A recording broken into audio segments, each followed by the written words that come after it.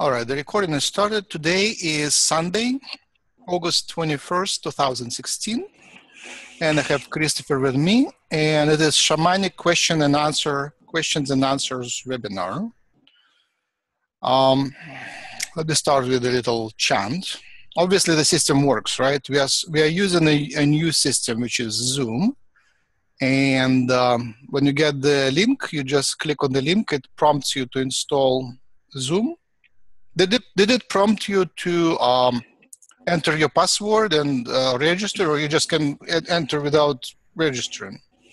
Yes, it let me enter Max without registering. I didn't have to use a password, or I just clicked on the link. So did you enter your name? I entered my name, yes. Okay. So that's about it. It's pretty fast and it works. Seems to be working. I like it. The advantage is it's quite a little more democratic. You can do more things. It's more, I would say it's more suitable for people.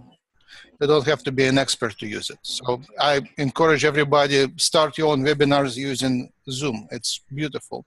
The limitation is a free account is up to 40 minutes, so you have to stop and then start again. And paid account, it's $15 a month, and it is unlimited time. So that's the only difference. And there is, more whistles, but the advantage is that everybody can do a recording. Christopher, I will give you a right to do the recording. Allow record if you like to press the button. It's about, I would say, ½ gigabyte per hour. So in an hour your disk will have a ½ gigabyte with 2 hours of a gigabyte. So, and then you can upload it to YouTube. So we have advantage that our videos can be uploaded to multiple channels. Great. Allah hayana Allah hayana Allah hayana Allah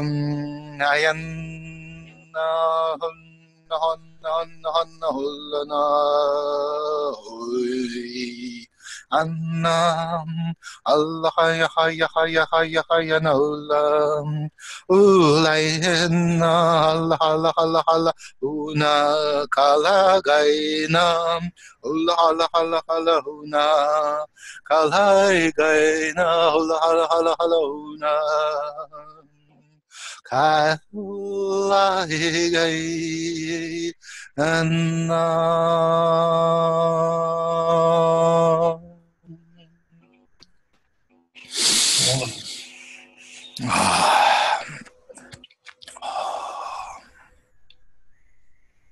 So we have multiple paths to go, at least 3 paths. I would say the energy of these days is mixed. I feel a lot of lower vibrations. I think the August is a time of pretty dense lower vibrations, at least at this place. They drag you down, and you can fight and to stay in high vibe, or you can just allow your vibration to lower down and ground. Basically, be with others, be with mainstream, be with 3D, be with lower vibrations of 3D. It really depends. Again, tons of free choices. It really depends how you take it. Obviously, going down meaning your energy goes down. Your flow of energy up is joy and upliftment, ascension. Down is descendants. Descending, going down. And now we kind of drag down. Take it easy. No, it's temporary. No, it's temporary. And use it for purification. Because no matter how you're being dragged down, you still I'm pressing the button, sorry. I probably shouldn't. Okay. no matter how you've been dragged down, your inner core remains untouched. It's all an illusion. It's just waves of planets, waves of geomagnetic polarities, geomagnetic polarity changes, which are adjusting your illusion of your body, illusion of your spiritual body as well. It's all a program, all an illusion, and you're dealing with illusion. So it's part of learning. Take it easy and discover something unchanging inside, even if the things around go down. There is still a core which is perfectly crystal beautiful, which is your connection to the divine mother, to the divine creator, to the mother. Yes. Chris, do you have any topics, questions?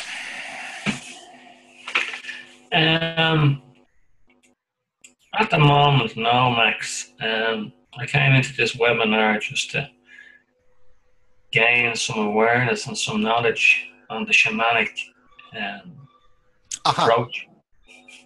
That's basically it. Oh, okay. So you were attracted by the word shamanic. It's just a word. It's just a word. It's the same word as metaphysical. It's the same word. It's the same word as spiritual. The only flavor is that it's another way of saying it's off-stream, not mainstream.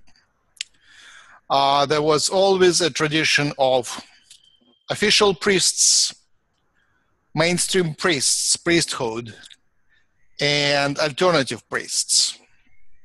So alternatives were called shamans and mainstream were called priests. That's the only difference. It has been always in all cultures on earth, and obviously it's universal.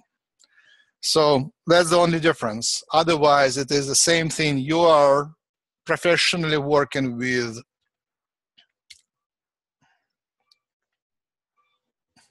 energies, with the spirit. It's professional. It's a professional work with the spirit. Professional meaning, not meaning being paid, but meaning doing it routinely, daily, hourly, minutely. It's a nature of action. That's the only thing. You're routinely working with the spirit. Psychic, magician, shaman, priest, priestess, medicine woman, medicine man, just a spiritual person, a saint, a guru, a yogi. There's many names. I feel very attracted to shamans. I find home there. You know, in the shamanic ceremony, I find home conducting the ceremony. In the church, I find home being on the altar conducting the ceremony. I guess it is just through the lifetimes. It's a typical place for me to do it. So here I have a tendency to create a church, and people. I offered our members, let's register the church, and people didn't like the idea. I still like it. I think there is nothing wrong with it. I think all we do is like same thing as church, just without churchianity. That we are dealing with the spirit. Any questions? Drumming is so much fun. I still didn't get the shamanic drum, the one which you hold in hand. It's a big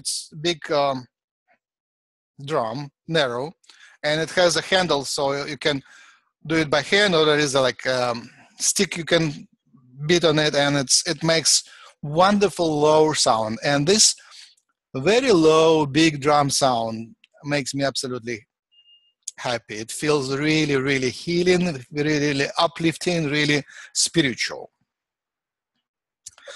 I borrowed it from my Reiki teacher, Barbara Carlton, and it was a beautiful, huge one. And it was actually modern. It has a synthetic skin, but it made so beautiful. long, resonating, low sound. So what I did, when I did my Reiki sessions, I would carry it around the person and beat around. And by some reason, go ahead. Wonderful. By some reason, I felt that going around in clockwise direction and doing 3, respecting number 3 was right. Have no clue why, but that was my feeling, so I just did it. So doing any combinations of 3s and going in 3 circles around the person. And drumming circles are everywhere, so now it's another way of participating. Of course, there are different drumming circles. I found drumming communities which were surrounded by mischief. Yes, mischief. Too many drugs, too lower vibration of people joining. So I guess that's the main message of last few webinars. And now, measure your vibration. Calibrate where you are, where you go. Calibrate activities, your social circle, if it lifts you up, if it drags you down. You can know pretty well where you are and where you are hidden. Depression is like really like falling down, right? And upliftment, joy, peace, balance, higher ability to comprehend higher dimensions, ability to be there is uplifting the spirit. Both are needed, right? It's like breathing up and down. Some days, in these days, I feel like I can keep up, but then a little thing would make me upset. Like I would not cry, or not be angry, but little thing would just rise a wave of anger in me, saying, I'm ready to explode for nothing, right? And that's an indication that things are not balanced, right? Things ideally they have to be balanced. So just measuring that, you don't. It's not that all of you are on the same level. It's called assemblage point or assembly point. It's the main focus at the moment of your spirit, how your spirit is attached to your body. The body is a physical illusion and the spirit is real, but it goes into your illusion through multiple chakras. And somewhere there is that assemblage point which is most connected. So the idea of ascension, idea of spiritual growth is naturally to be connected as high as possible. And some of us, are still in the low 3 chakras most of the time, and it's okay. You cannot trick the spiritual mechanics.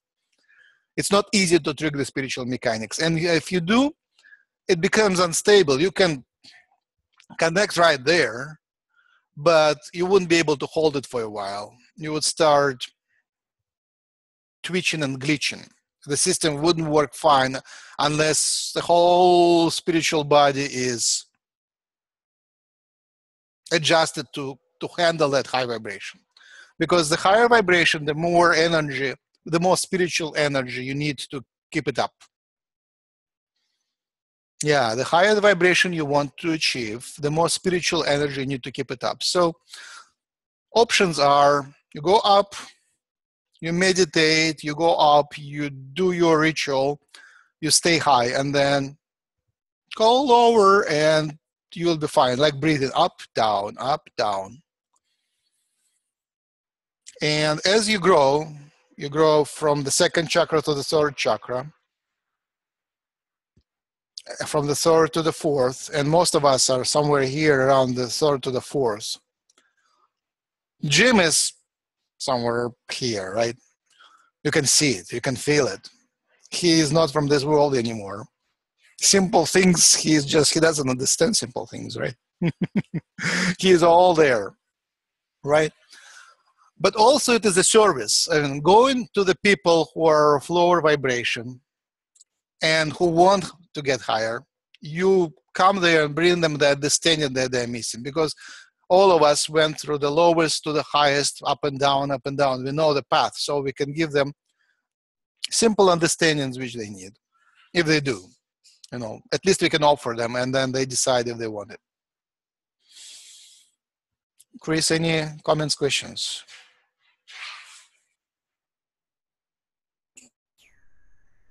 The shamanic awareness, Max, I'm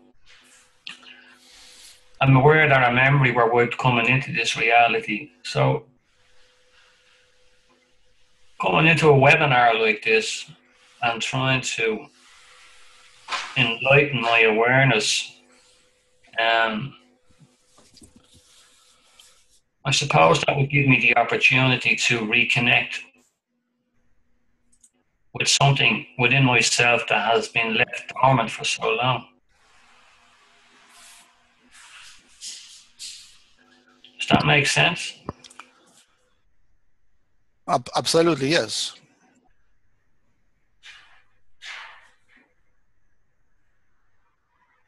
Emotion is a great way to connect. Allowing yourself emotional response. For some people it's natural, and for other people it's prohibited. So relearning to emotional response to things when in a protected environment is wonderful. Allowing yourself to cry, allowing yourself to laugh. When you go on the street and laugh, people look at you as, you know, they know you're crazy, right? They know for sure. Or you go on the street and cry, they know for sure something's wrong going on. But really, that's what you do to reconnect. Just blockages. In this space, there is physical body, etheric body, astral body, mental body. So this beyond the physical bodies, they have the blobs of blockages, and these blobs of blockages are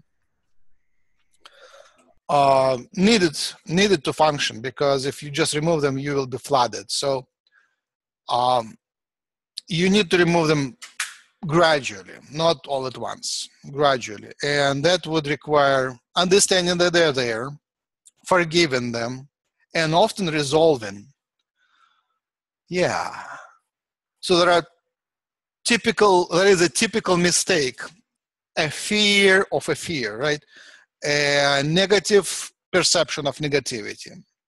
We Lightworkers who know about the idea of staying positive, we are afraid of lower vibration. We are panicking if we go down. We are blocking all negative thoughts. We are blocking even connective to negative energies, right? We want to stay high and positive and laugh all the time. And when the sadness crawls in, it always does, often does, we are afraid of it, right? So there is no universal solution, but a suggestion would be to dive in it and resolve. Dive and resolve. Diving is easy, like fall. But then resolve is you have to climb out. That's what I'm so sure. Like climb as it is a mountain. So that lesson of climbing, lesson of resolving, that's what we do. How possibly we can survive in this chaos? I mean, the body is an example of self-purification. It's a wall on a wall on a wall, and lots of pumps. Lymphatic vessels are pumping, heart is pumping, breathing is pumping. I'm talking, it's a pumping action. Lots of pumping. It's a plumbing system. It's a physical plumbing system. Like if you look at a microscope at live vessel, that is like lymphatic vessel, it does that. Pim, pim, pim, pim, plumbing. Every vessel. Blood vessels, they like inflated by the blood flow. And the cells inside the cell, there is a lot of factories, plumbing, moving things around. In the brain, electric. So it's an example, how the physical part works. I'm sure, I don't really know, but I'm sure that spiritual body, the astral, mental, etheric body, we don't have all the names for these bodies. We just have some of the names. Is even more sophisticated. This one is which build the physical one. So etheric body is more sophisticated, and it is building their physical one. And there is also some sort of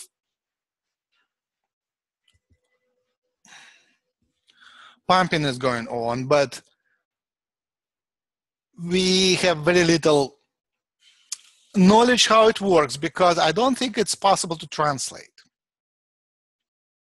We go into meditation, we go into dream, and there we know the principles. But how do you bring it back? We really don't know. It's not possible for 3D mind to comprehend how the spiritual body works, and I think it's not only the blockage which prohibits us from understanding. I don't think it is translatable. Part we understand it's a program, it's a digital program. It has codes for sure. That's why hypnosis works, messages work, prayers, affirmations, commands. I was at the lesson of Ethan Borg. He's in Rochester near Jim. I think Jim was there too, maybe. Yes, likely. So Borg is doing self-programming. He teaches self-programming. So you create textual programs, very simple affirmations, which have a distinctive starting point, and it's artificial, so you don't get it in the real life. So it's very artificial starting point, like authorization 123, something like that. Authorization 922, a code which starts the command, and then a simple command in simple words. What do you want to achieve? And then the ending, authorized by me, and again the password. So when you pronounce that, it gets into the spiritual program, and it has its own value. And as you repeat it, it does miracles. You can actually reprogram the reality using these codes. Of course, you have to be cautious and grow into that naturally. But that's what professional magicians do, professional, I would say, people, shamans. Yeah, that's shamanic action using Kabbalah is all about that, right? The codes, finding the codes in the reality and dealing with the codes, transmuting, transforming the reality using the codes.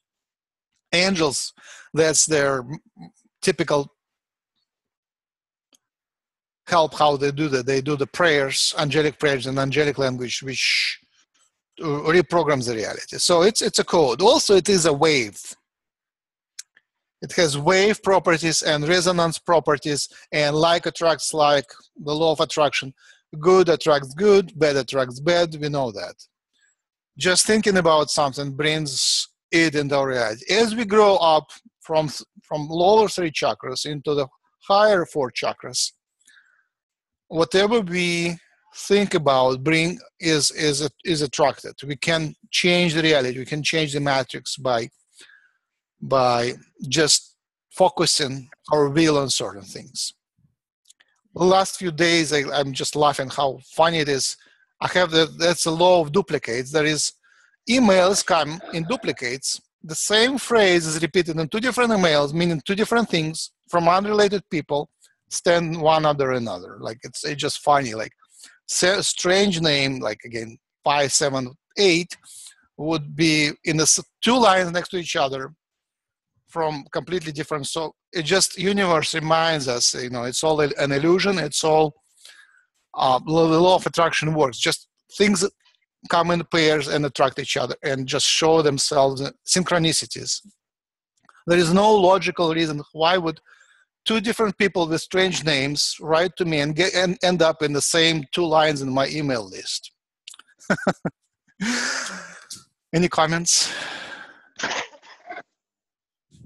No, Jim. Very interesting, though. Did you call me Jim? Sorry, Max, I did, yeah. All right. Second time I was called Jim. Interesting. What do I need to look more like Jim? Jim does that these days.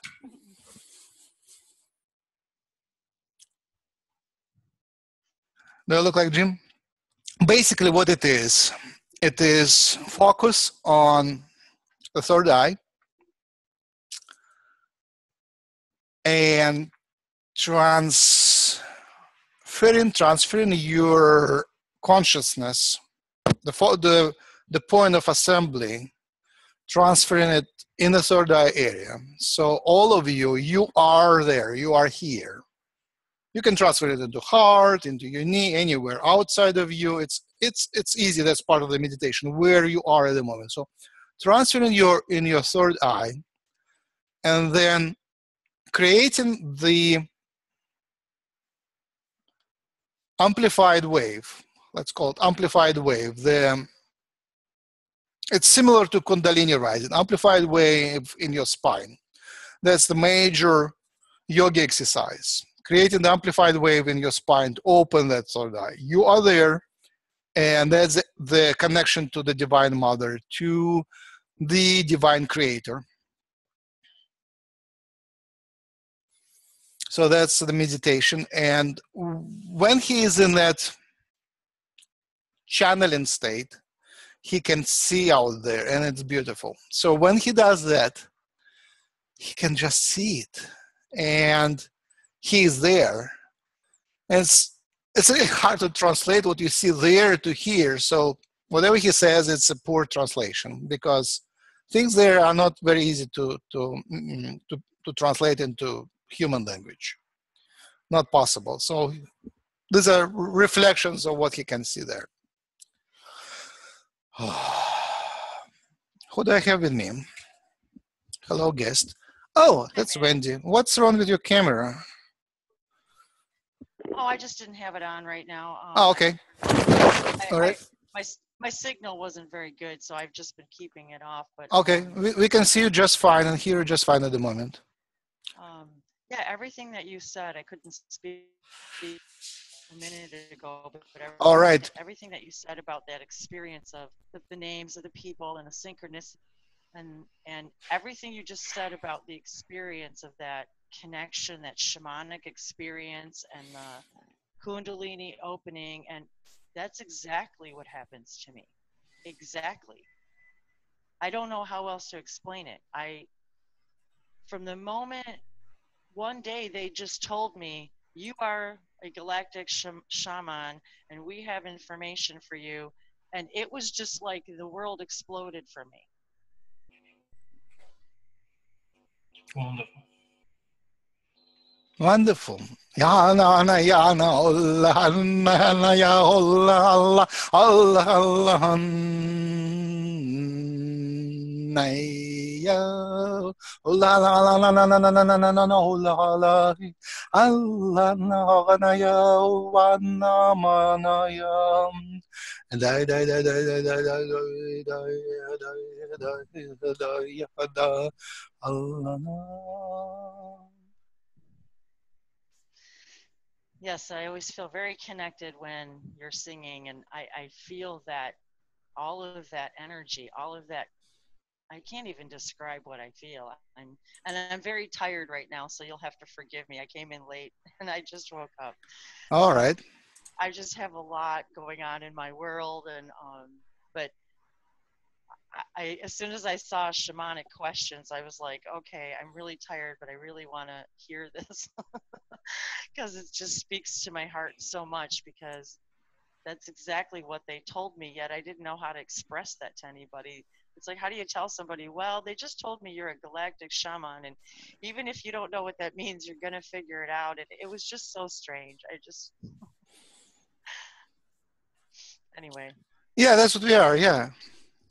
That's what we are. We do it like habitually. That's, habitual shaman. You have the problem and you have two options. Like, you see the dirty dishes in the sink. What do you choose? To wash them or to do some miraculous dance so they become clean? You first try the dance and then see, oh, it doesn't really work in this reality. All right, let's watch them. And even, and like you said about, I meet other, and now I'm finding myself finding other people out there in the world who are having the same experience, and yet sometimes I don't feel as if I've walked the complete path, but yet I feel as if I've done it a million times. Yeah.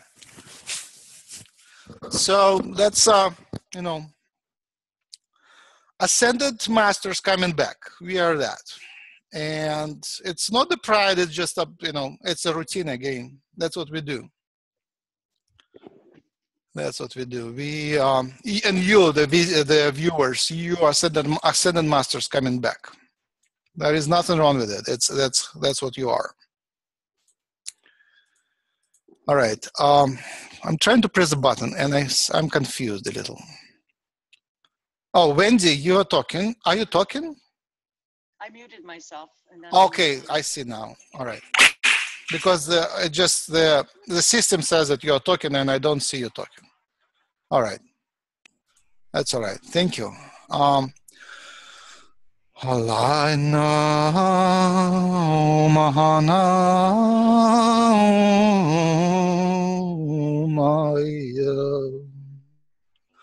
Haila Mahana Mahayana Rumana Ana. Yeah, somehow in talking I'm prohibited myself to be sad, but when I chant, sadness is natural. I think it's permitted by culture to. I always liked sad songs, like always liked the sad songs. And people ask, you know, why don't we sing something happy? And I say, yeah, not the same vibe. That's interesting, Max. Because I've always been attracted to sad songs as well. That's just an observation. It's healing. Yeah. Yeah, I think that's part of it. Maybe there's a part of me that always has too, and I think it's because it's healing to everyone involved. Okay, I have a topic which is sitting on my agenda for 3 years now, or longer. And we have a strong team, so I think we can manage it. I wanted to talk about how do you call it? Disasters. How do you call it? Disasters. There are several words which people use nowadays, like end of the world, all of that. Yeah, the crisis. And talking about the crisis, let me check the battery. I have another half an hour, and then I need to bring my charger. That's all right. So, would you like to go into that dark side and live? Please, yeah. Again? Yes, please. All right. Wendy, how about that? How about the dark side? To be honest with you, don't spend much time there. All right. So when we dive there, your task will be take us out of it. You'll be the guardian. All right. And I don't know how long I can stay. I may. Oh, fine. Yeah, leave any time. I can deal by myself. No problem. I can talk into the screen. I can see myself, so I have a company. Yeah. I hear you. I understand completely. No, that's August. In the end of September, the counts will pick up. I'm not worried. It's we already passed through a few Augusts, so now it's just a habitual thing. So dark side. Basically, the short story is that we expect some sort of a disaster sometime in the future, and it's an illusion, right? So the whole thing is an illusion, and the disaster is a lesson which is offered to you, but you can take it or you can skip it, basically. You don't really have to dive in. And as you start thinking about disasters, you attract it to your reality, to your future. Every one of us, it's like Mandela effect. right? Mandela effect, by definition, is people from different realities end up in the same reality, in the same locality, and meet. And when we start investigating from which reality did you come, and which facts from the past do we remember, you just discover that we come from the realities with different pasts. That's Mandela effect. It was discovered recently. I guess people, I was aware of such things like that for a while. I was drawing this schematics of multiple pasts meeting together before that. But basically now it has a name and it became a part of popular culture. So people have fun discovering Mandela effect in reality.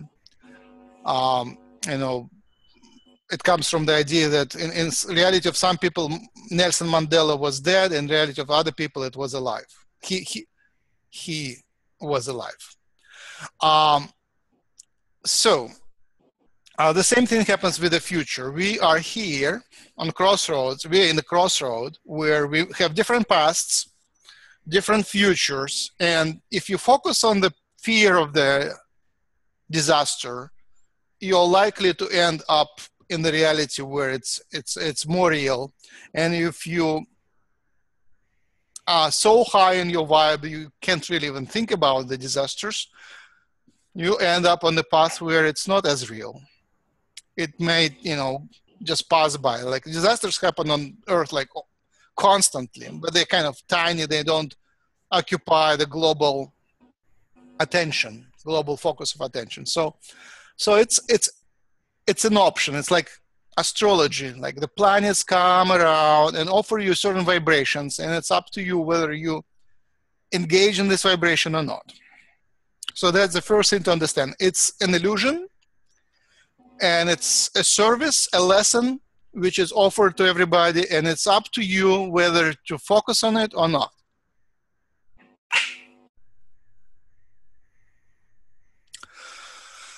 Okay. Second simple message. Yes? So, Max, what about the man-made disasters? How do we avoid buying into that reality? Yes, same thing, same answer. Okay. Same answer. You're on crossroads. If you're afraid and it occupies big part of your thinking, if it excites you, you're more attracted to end up there. If it doesn't excite you anymore, if it's just, we'll handle it anyway. I'm basically, the trick is the solution, the shamanic solution is to tell yourself every half a second, tell what? Here is a test for you. That's exactly why I don't focus there. I don't live there. I don't go there. I don't focus on it. I don't think about it because it is not part of my reality. I don't wish it to be. Therefore, I do not create, at least as much as I can, I do not create the being in that vibration. I even thinking about it.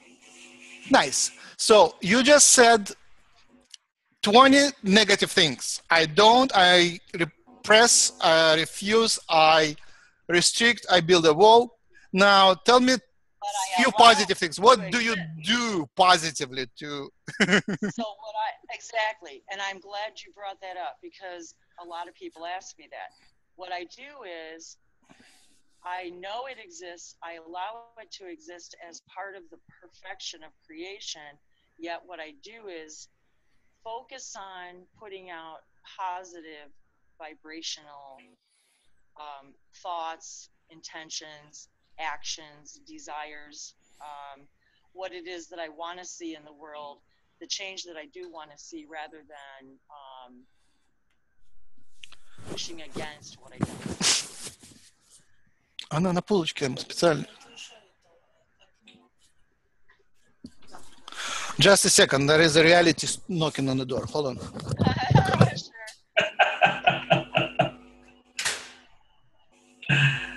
Yep, that happens in 3D reality, doesn't it? All the time, Wendy. I know. know, I was trying to talk earlier, and I was trying to, you know, do a couple of things and take care of the dog, and I just woke up, and I was like, okay, I'll just be quiet for a couple of minutes, you know. Oh, wonderful, yeah. But then when as soon as I saw it, when he said shamanic questions, I was like, So, and isn't that, talk about frequency. All right. The people who are guided here are the people who are in the same frequency, so. Sorry, Wendy, I missed that last piece.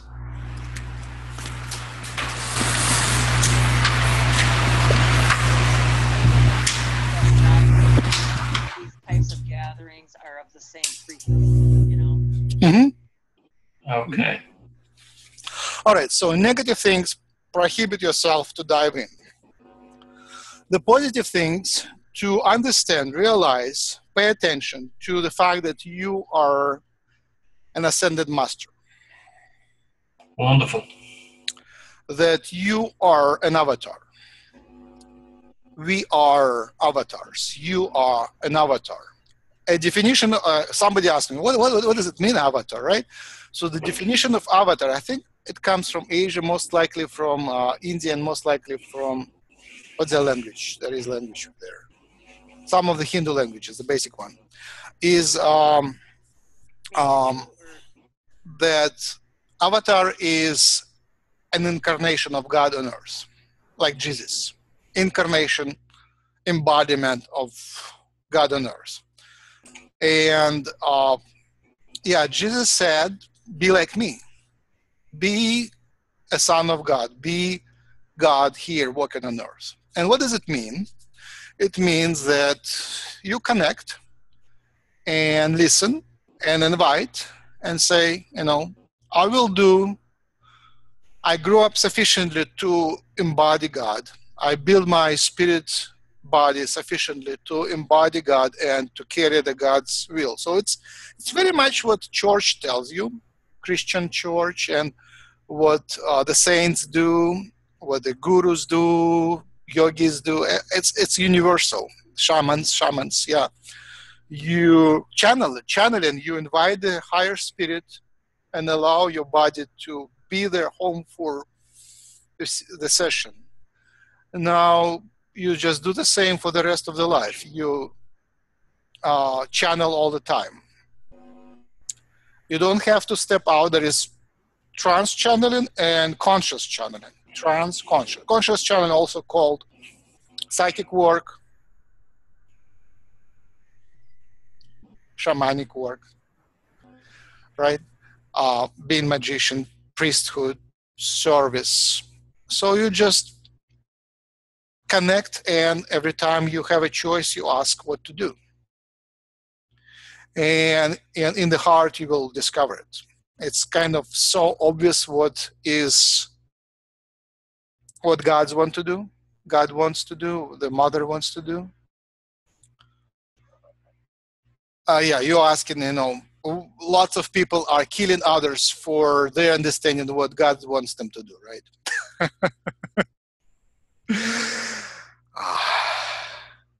That's the third chakra is working, right? They're still there in the third chakra.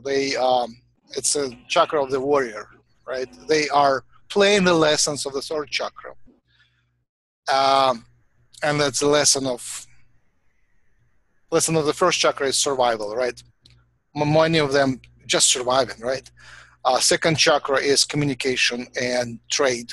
And third chakra is dominance, play this hierarchy game and dominating others. Most of the world still lives in these three chakras. You know, when you watch television, survival, commercials, dominance and suffering, dominance and violence, yes. So they're playing these games, and just be aware where you are. So if you're in the lower three chakras, you're not there, you're not avatar anymore, and whatever you perceive to be your doing their will of God, being God, how do you call it? The weapon of God is somewhat imperfect yet. It's not that it's unreal. You're still playing the games, but that's sort of not the Earth we are heading to. Just understanding the idea of ascension is that again, there is a split, there is multiple pasts, one single intersection where we are, and multiple futures. So people playing lower 3 chakra games, they have been playing it for a while. There was a destruction of Atlantis and the whole dark history of the modern humanity. And it might continue somewhere somehow, but really it's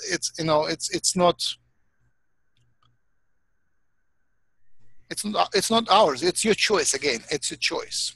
Where do you want to be, with the old humanity or the new humanity? If you want to be with the new humanity, shift to the upper chakras and be in love. Yeah, feel love, perceive yourself loved, and serve God in this way. So, yeah, if you're in the fight, understand where you are, and just understand you prefer that. If it is your choice, it's your choice, right?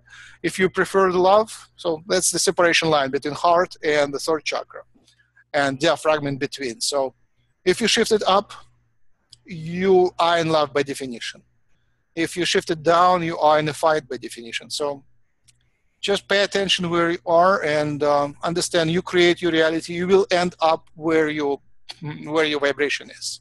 Very simple. Want to be in love? Fine. Want to be in fight? Fine.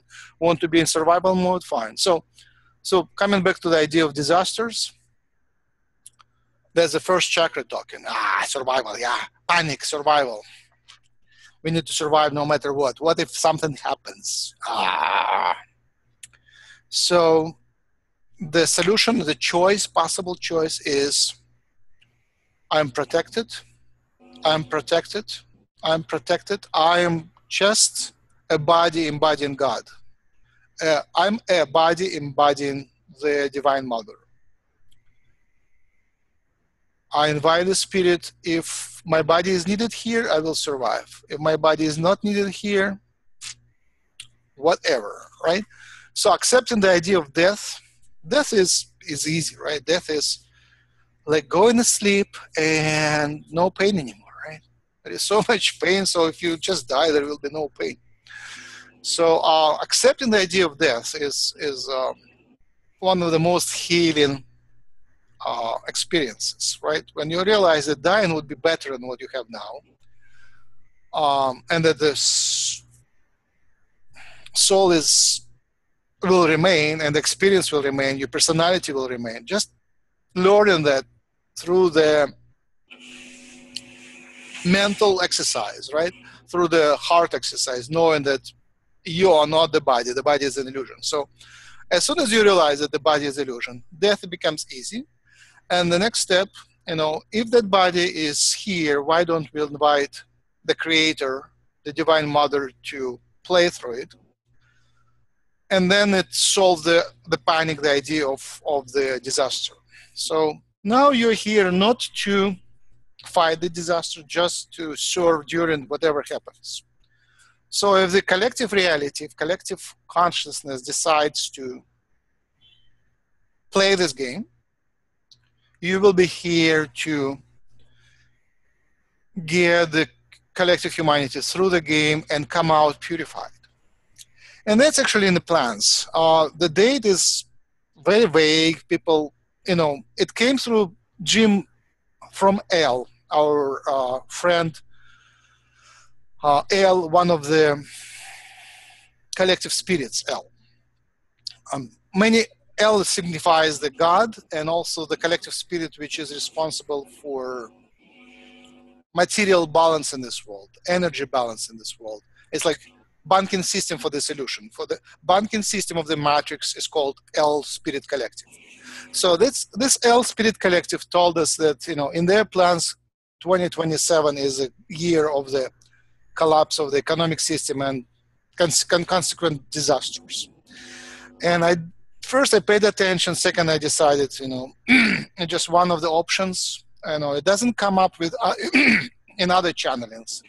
But surprise, a few years later now, if you Google 2027 channeling, other channelers started talking about the thing. So again, it is a choice.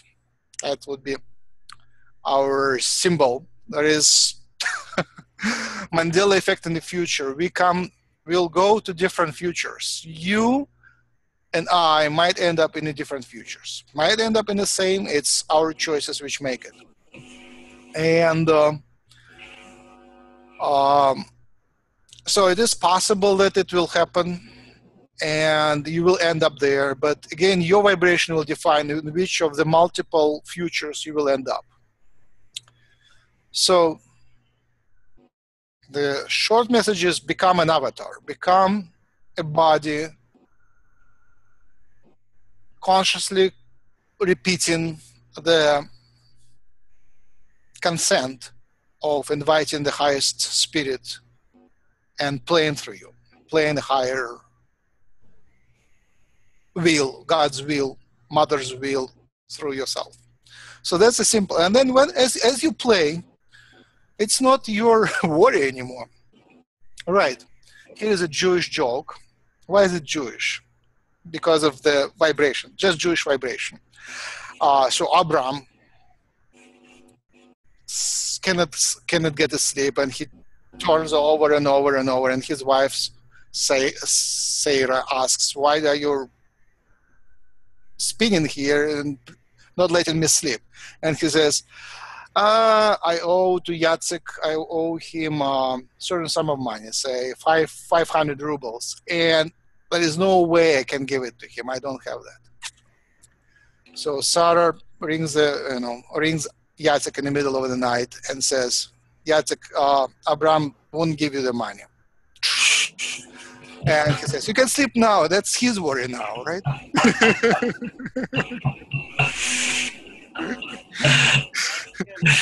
Lovely example, Max. And I'm just reflecting here while you speak. And I left the forest before I came to this webinar, and I spent 3 hours in the forest, okay, with my dog.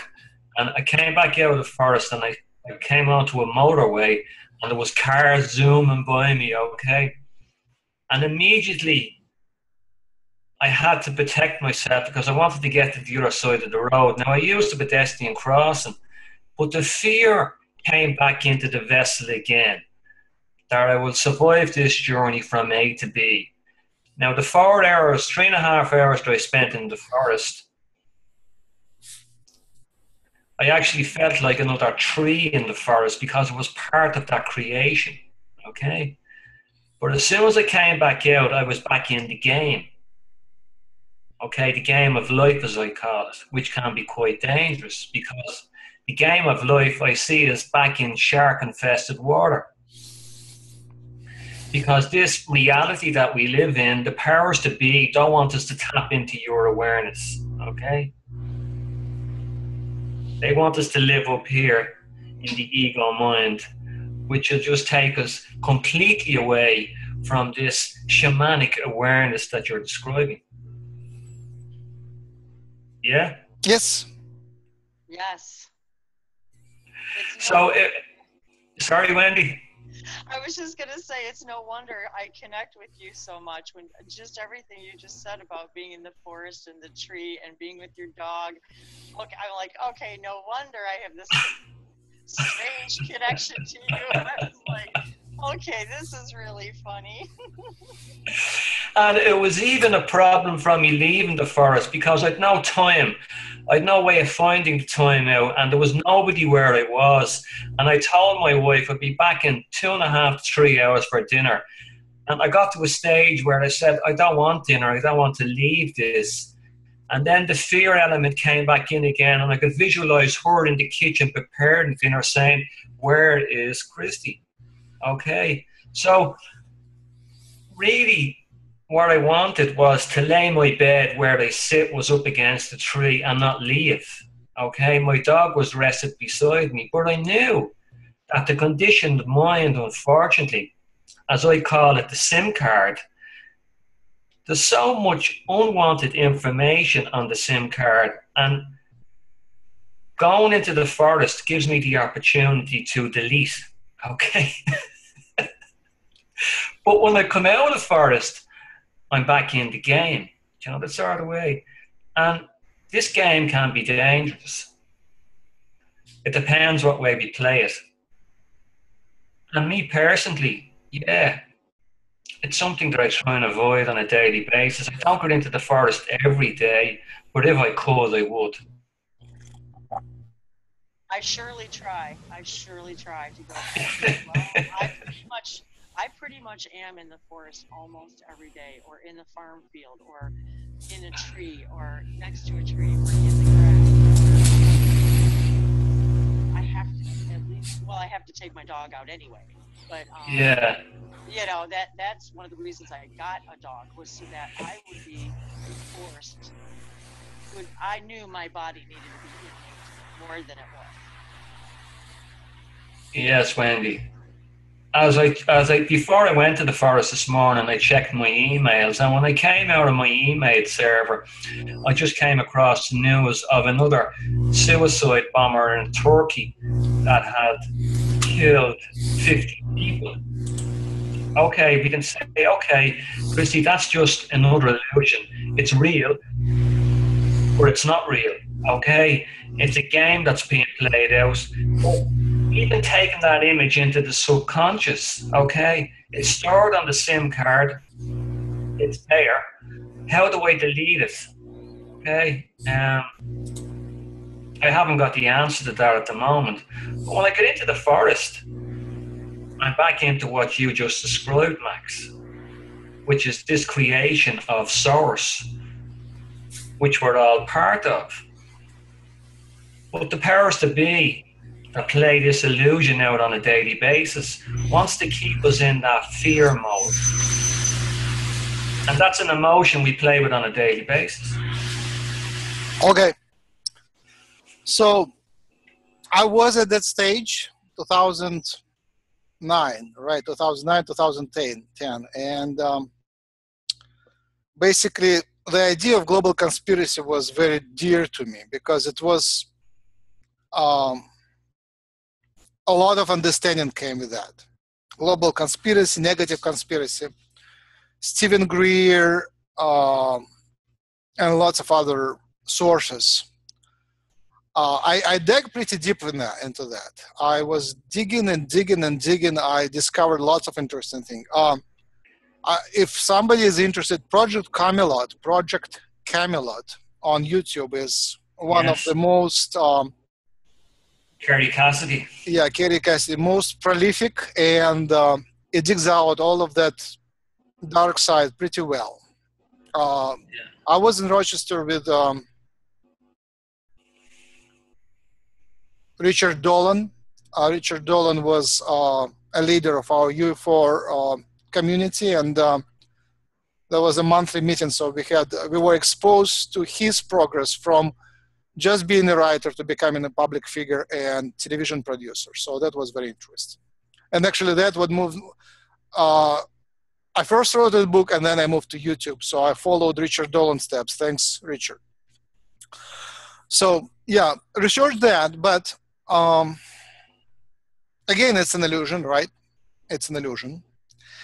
And everything is an illusion. It's like, even the spirit is an illusion, you understand, right? So the least real illusion is the physical life. The more real illusion is the matrix. Even more real illusion is the spirit which created the matrix. And it is layers and layers and layers until you get to complete peace and nothingness, which is real. So nothingness, the God, as stillness is real, and everything else is an illusion built on top of that. It's a program on the program on the program on the program, and these programs are alive, conscious, based on the waves, not only the code. So it's a forest of illusion. But as experience, Bashar says, even incarnation is an illusion, but experience of incarnation is real. So experience is real, right? So they have certain level of reproducibility. Now, where I'm heading is that how do you heal the trauma of understanding global conspiracy? Yeah, so global conspiracy, before you understand it, it's like you think that every terrorist act is in nature of humans, and it's like the darkest of understandings, right? If you just realize that you're unprotected, that, you know, at any point, like there was I think we lived in Maryland at that time, and there was a random shooter on the streets. He would just shoot random people, mostly innocent people, right? He would shoot innocent people just walking on the streets. And, you know, you face the decision, would you like let your kids out? Would you go out, or would you hide with dark windows? Because, you know, if there is electricity inside, you can be shot through the window. If it is dark, you can sit in the dark, then you're less visible. Or you put blinds and stuff like that. So just that decision. Look, there is one person, so chances of him killing you are lower than chances of being hit by a car, like many times lower. But still, there is that public fear. And there was mail in Maryland, mail in like with Amtrak and all other nonsense, right? So the choice, you know, how afraid do you want to be? It's a choice, right? It's, again, the reality is the illusion. You're given a lesson, and you choose where you want to be in this lesson. How afraid do you want to, emotionally and behaviorally, right? Logically, emotionally, behaviorally. Like, do you really allow yourself to be afraid? Do you really get into the trap thinking that you are unsafe? And last thing is, like, what do you really do? What do you really do? Like,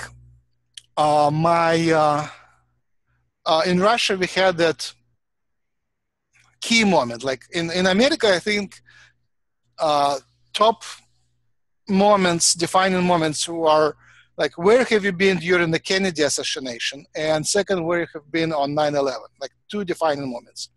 In Russia, same caliber of the moment was good guys, democracy was in charge. And then there was a putsch, take over of the power by negative guys. There was like generals of the army who had tanks and army behind them. And they basically already took over the most of the critical points, except Yeltsin, one of the guys. He was kind of old-fashioned, brave guy, like more like, yeah, a copycat of Churchill. Yeah, same type of character. When nothing is, when there is peace, he was useless drunk, right? When there is a confrontation, he would stand up. Just a Churchill, like Yeltsin was like Churchill.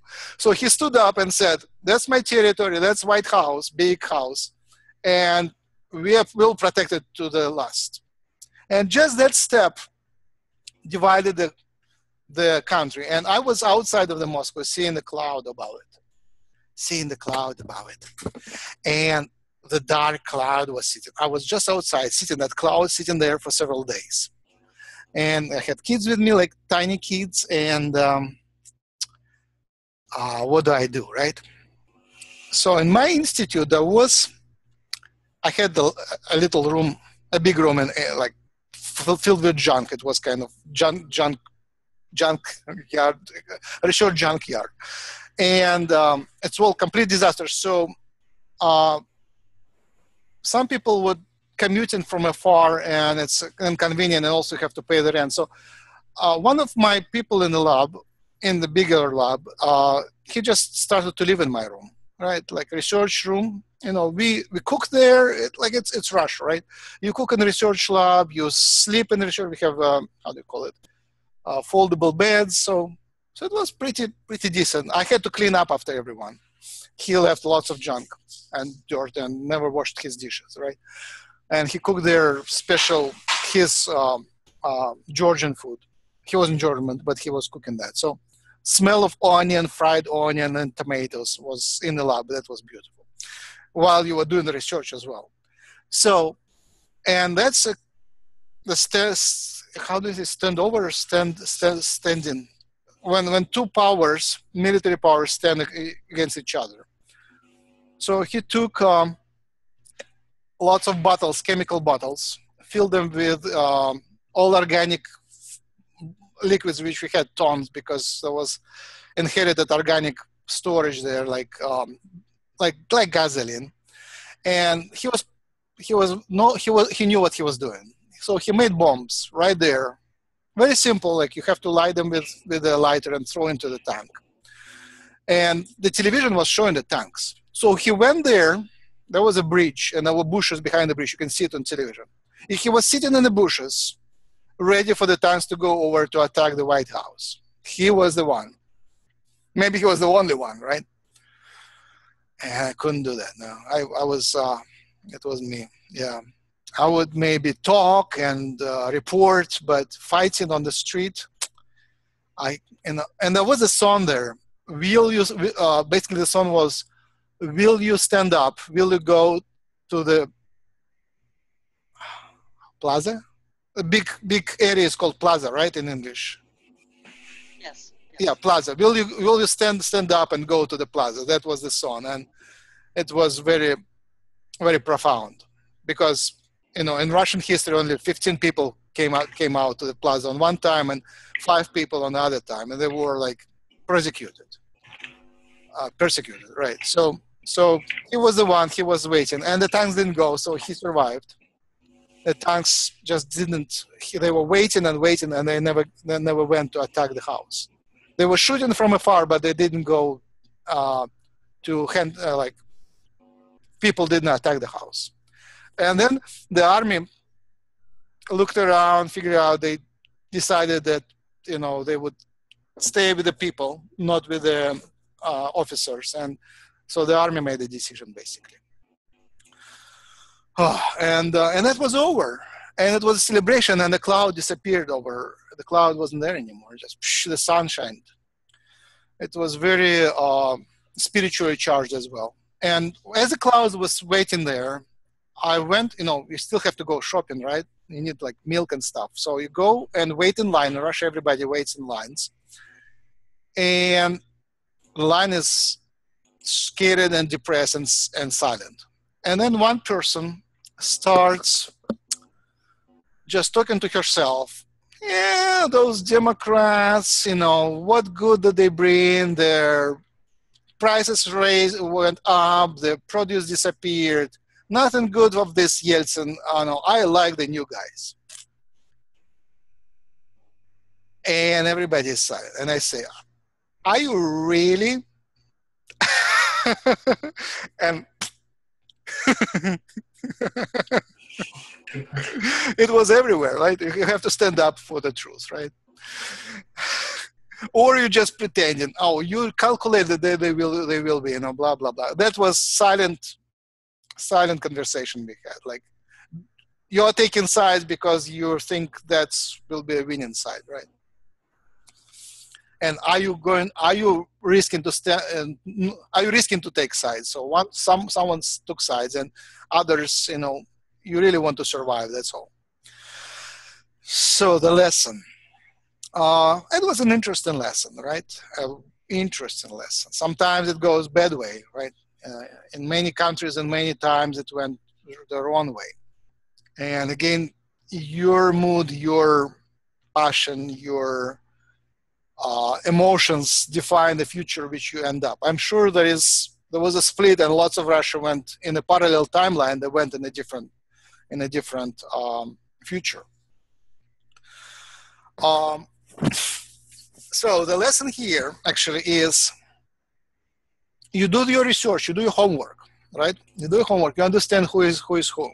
And I did lots of homework at that time. I did, like, most of my research was into conspiracy at that time, and in 2009 it was in conspiracy in ufology, basically, in who is actually on the top, like powers that be. Who are they? Like, what are the personalities? Are they humans or aliens, right?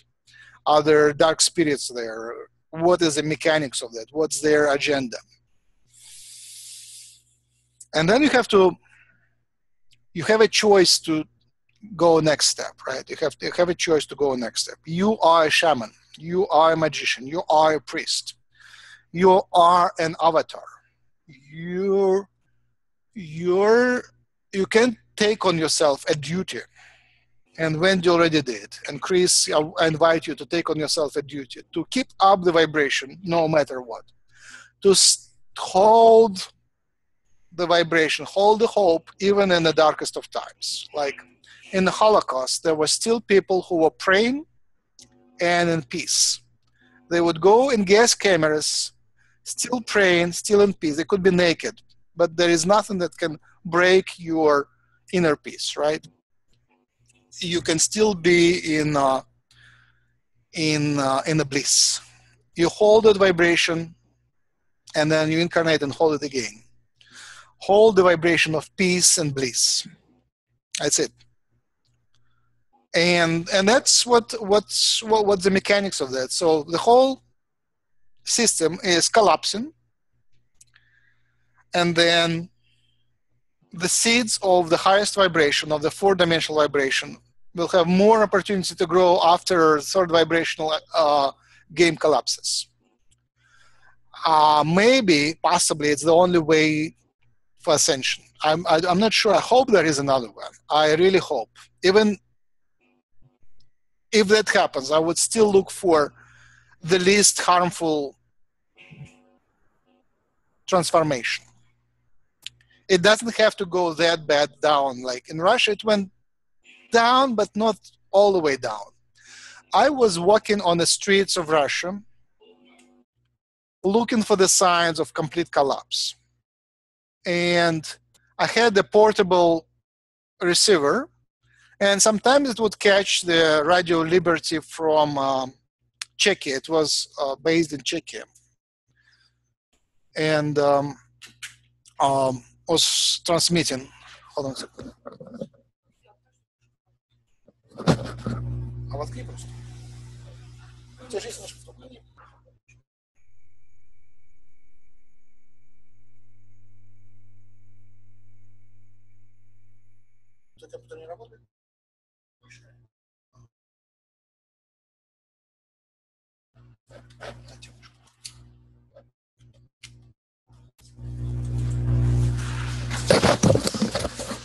Yes.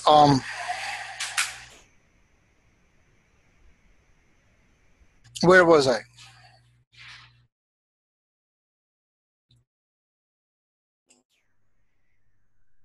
I started the new story, I guess, but I forgot which one. I know. I was like, where do we leave off? Well, yeah, you were talking about how to, what would be the best way to ascend, and hopefully. Oh, right. Keeping your vibration high. Got it. Yeah. So the crisis, the Radio Liberty crisis, all-time phone. All right, the Radio Liberty crisis was.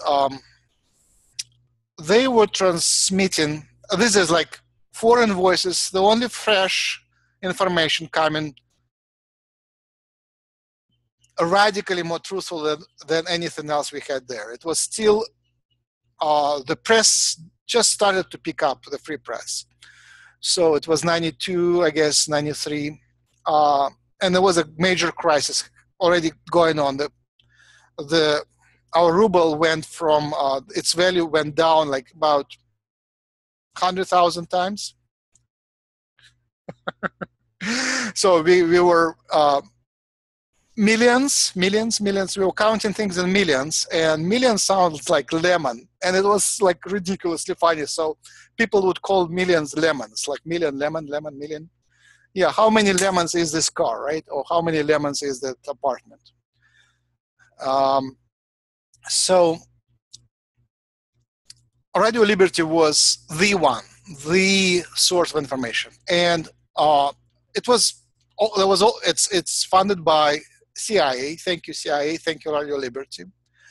And it hosts. The journalists are Russian immigrants who understand Soviet Union and also understand the West, and they bring that understanding through the barriers, through the closed border to us. And they found that perfect, sad tone of compassion which we needed. It was nowhere else, but they were talking with that perfect, sad tone of compassion. that was, even if the information was not related, just the tone was absolutely perfect. That's what we needed to hear, compassion, because otherwise everything was completely crazy, right?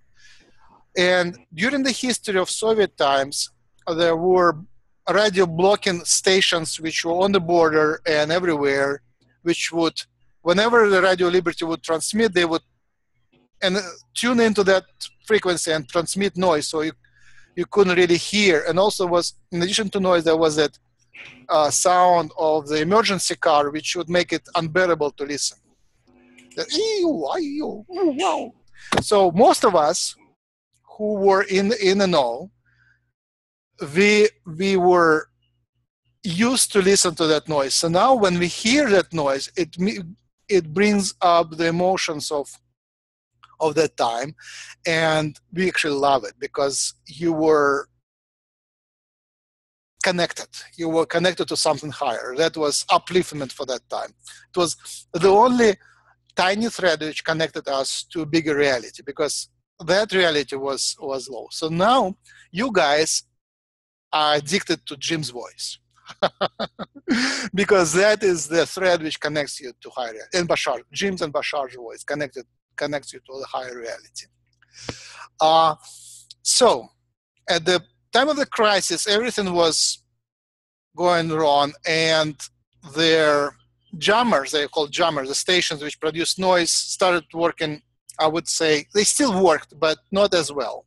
I think the soldiers which were supposed to press the button to make the noise, they were interested in to listen what they say, so they wouldn't press the button in the right time, but they would press the button at a time when there is no transmission. So they would still do the job, but they would do it intentionally in a sloppy way. So there was a transmission, and at the time they read the book, like constantly, many hours of the book at the certain times. And the book was about, I don't remember which city, but how, maybe it was the whole Earth, how the city decays when there is no electricity and, services. And I don't remember much. Somehow I'm blanking on that. But at that time, it was very important to understand, what to expect from the big city without electricity. And Moscow was turning off lights once in a while, like for a few hours, just to save the power, because the financial system wasn't working anymore. So, say, I don't know, the electric station didn't get the gas. How would they buy the fuel? So they wouldn't buy the fuel. They wouldn't produce electricity. So that was sort of indication that things like really go down. And hospitals would like, I don't think at the time there were like local generators. So, a hospital without electricity is a complete disaster, especially the nursery, right, where they have children born without electricity. It's a nightmare. My children were like 3 and 5 at that time, so we just went through it. But it's pretty bad. Okay, and I was listening how much worse can it become. I was kind of planning, understanding, realizing how much worse can it become. The big city without electricity. And one thing I realized, small places in Russia outside of the big cities are just fine. They're used to that. They have own generators. If there is no gas, they lived for hundreds of years without electricity. They still have the culture when they can live without electricity. It's not great, but it's not nothing new. It's nothing new. Like Siberia, they're okay. I mean, the only thing you really need made of metal is an axe. Everything else you can do from wood and stuff. Maybe nails would be handy, but other than axe and nails, maybe a hammer. A hammer can make from a stone. So everything else you can survive. Yeah. And in Russia, winters are pretty bad. Here in San Diego, I would say summers would be pretty bad without electricity. I would say if the weather like that and you don't have water, it's time to run away. Time to go north. There is certain climate range where you can survive all year long, or just, without extreme heat and extreme cold. About, I would say, let me think where it was. About the same time when the things started getting a little better, at that time I realized it's time to run to the west. Yeah, that was complete, like, for me, escape was an understanding. Everyone, let's go. We had another Jewish joke. People are talking in a group, secretly or maybe not secretly, and like Jews are talking in a group, and another Jew comes to them and says, I don't know what you're talking about, but it's time to go. And that's all Jews were talking about. Is it time to go and where to go, right? Is it time to go and where to go? Is it, are pogroms coming or maybe not? Here's another example. It's all on the same topic. I researched my genealogy. After I moved to the West, I came back after, I had certain time of years, like maybe 6 years, I couldn't come back because, no, incorrect.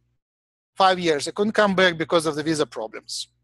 96 to 2001, I couldn't come back. So then I came back, and I was eager to capture the photographs of my family albums. So I took my scanner and I went around different relatives, scanning all the family albums and writing down all the histories. And that's where I discovered lots of interesting histories. In a few days, it was like, wow. And then after that, I was digging internet, which just picked up. So like 2001, 7 years after internet became popular. There is lots of genealogy information and Jewish genealogy. So it came out that some of my ancestors come from, and this is actually the line which connects me to a very far line of rabbis. They come through Dubasars, Romania, near, what's the closest? Near Crimea. It's not far from Crimea, very close. Turkey, Romania, yeah, that area. So that was, they were on the Soviet part, on the part of Russia. And that was the area of the pogroms in 1900 and 1903. So America knows about these pogroms because it was a huge influx of Jews. That's one of the biggest immigrations of Jews in that 903 through 914, but the wave was 1903. So my ancestors were in Dubasar. Dubasar was a medium-sized town, maybe a few thousand people. What was interesting about it, it was predominantly Jewish. It was Ashkenazi, mostly Ashkenazi Jews, maybe 70% of Jews. So dominant. It was still under control of police and army and Russian Tsar and stuff like that, but there was more Jews than non-Jews. So the rumors about pogroms started long before that, and they were coming from the officials. It was clearly official letters, official documentation. They were coming from the very top, from maybe the advisor of the Tsar or some general. The pogroms were planned, so it was planned from the top. It was clear there was documentation for that. So people were really scared because there is no protection. If it is the top is planning, you can't do much. It's like fascist Germany, right? You can't do much to hide from the top. So some were aware, and again, some were unaware.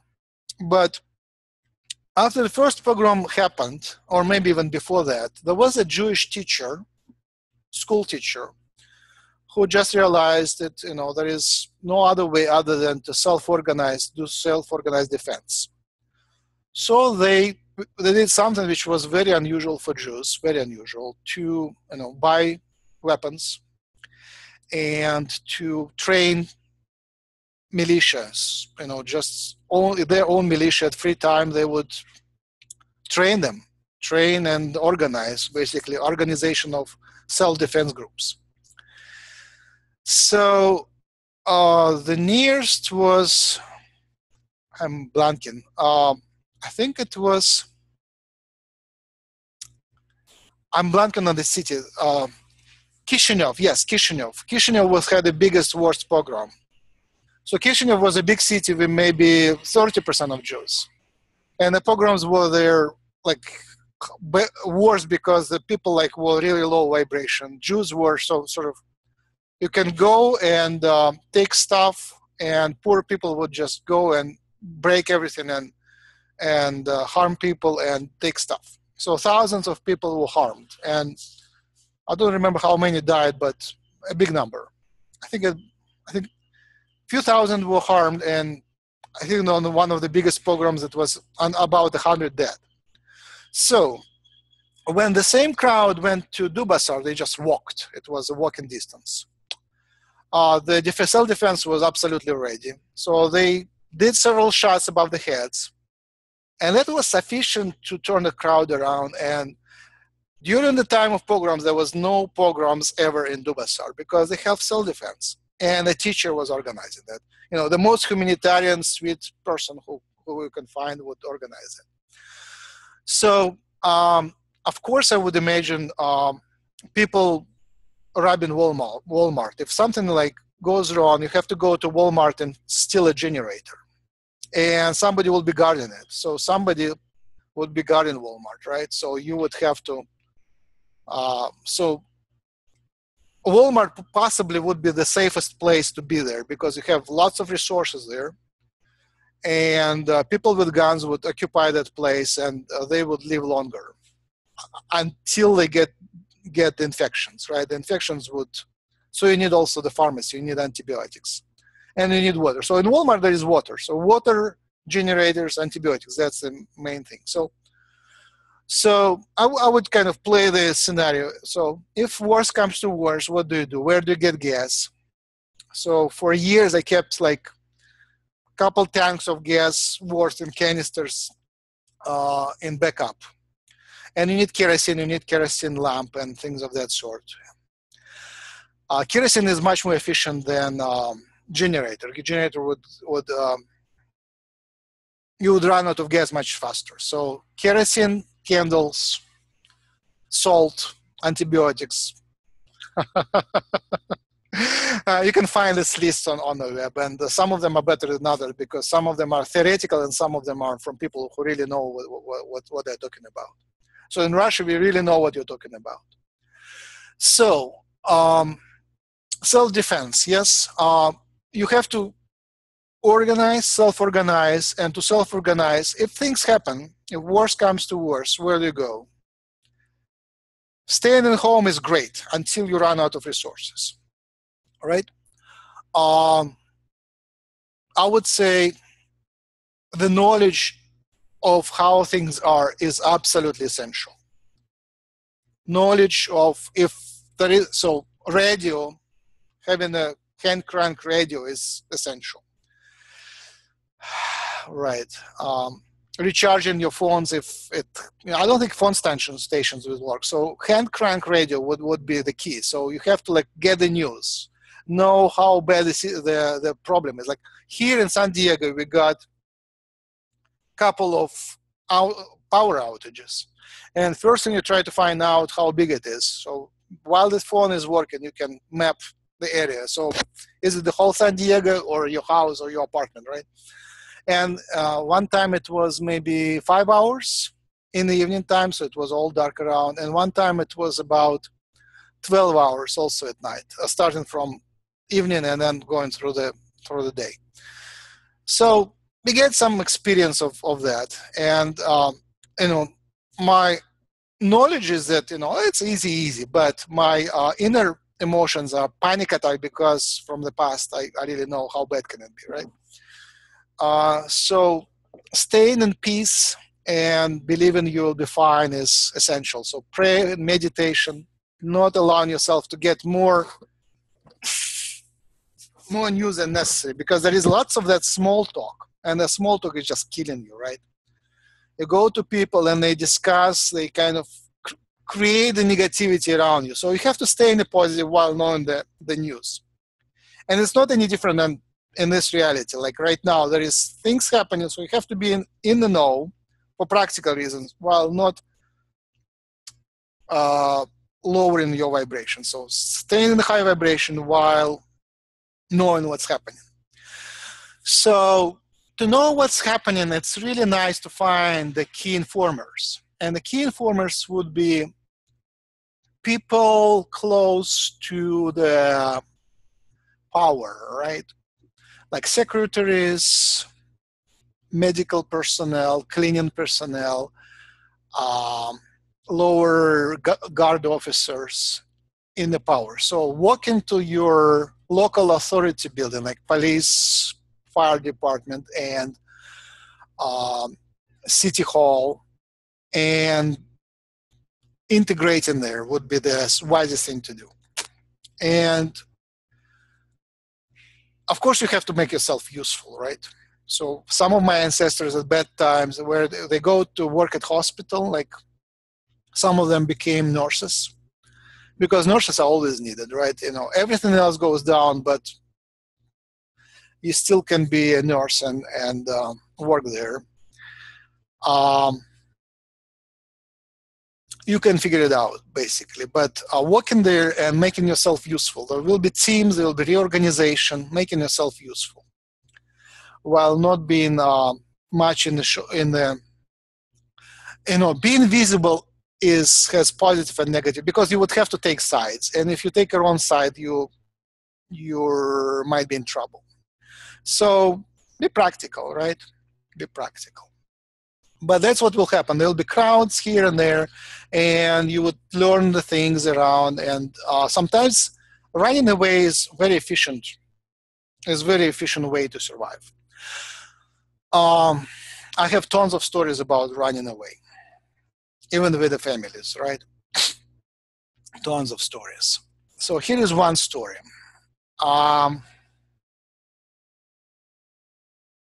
Right? I guess we need to bring a little spirituality here, right? Yeah, some people,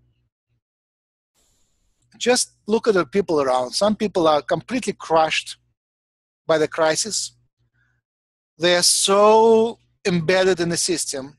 When the system crumbles and falls apart, they fall apart. And some never recover. My parents survived through the crash, and they died very soon because, I don't know why, but you can see how it damaged them. It's not even the crisis itself. They fell out of the system after the crisis. When the system was rebuilt, they didn't find themselves an energetic connection to the system. I would say that. My father-in-law, was it father-in-law or stepfather, he hated the bureaucracy around. He was one of the managers during the Soviet time, always on opposition to everything. He didn't like everything. Being a manager and not liking it was like, his position. And anyway, lower level managers. And member of the party, of course, because all managers have to be members of the party. All right. And then the crisis happens. He found himself, how do you say, disabled. He lost a leg, like a diabetes leg. And then he was surrounded by books. He was like a crazy reader, reading like books constantly. So he invented for himself. He first became a writer, and I wouldn't judge his writing. But second, he created for himself a little company which was offering the services around supplying, how do you call it, washing machines. That is a word for that. Utility machines. That is a word for that. So gas stoves. In the past, it was all centralized. So in the new system, there was a niche, and he occupied the niche. But he went under the pressure of the local mafia because everything has to be controlled by the mafia. So he had to pay big fines, and it made the business barely self-sustaining. So he worked from home. Just he had one driver and one supplier, and he was and one person and a person who advertises somewhere. So it was very, very homemade, but it kind of worked for him. Very interesting. Like in a complete vacuum, lots of businesses were created. So that's what he created for himself, and it was actually admirable. But he didn't survive long for that. It was just kind of, there was disconnection from everybody else. Like his circle of friends and everything else fell apart. And the energies didn't flow right. He learned some lessons. It's all about learning lessons. And when the lessons you learn go down, you learn all the lessons of all three chakras, but how do you raise up? So basically, from spiritual perspective, if the lessons come to the first chakra, survival, it's not worth learning the lesson over and over for many years. So unless there is more coming. For him, nothing else came. My mother was, she was perfect at her science work. And it was my mistake to advise her to drop the science work and go enjoy herself and do other things in the family, because she couldn't find herself in that capacity. She just was lost.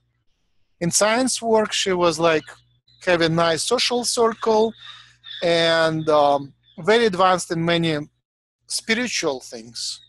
So it was work, science work, and spirituality circles as they were in Russia at that time, which was very advanced, actually, very advanced. She was visiting actually the most advanced gurus of the time, really.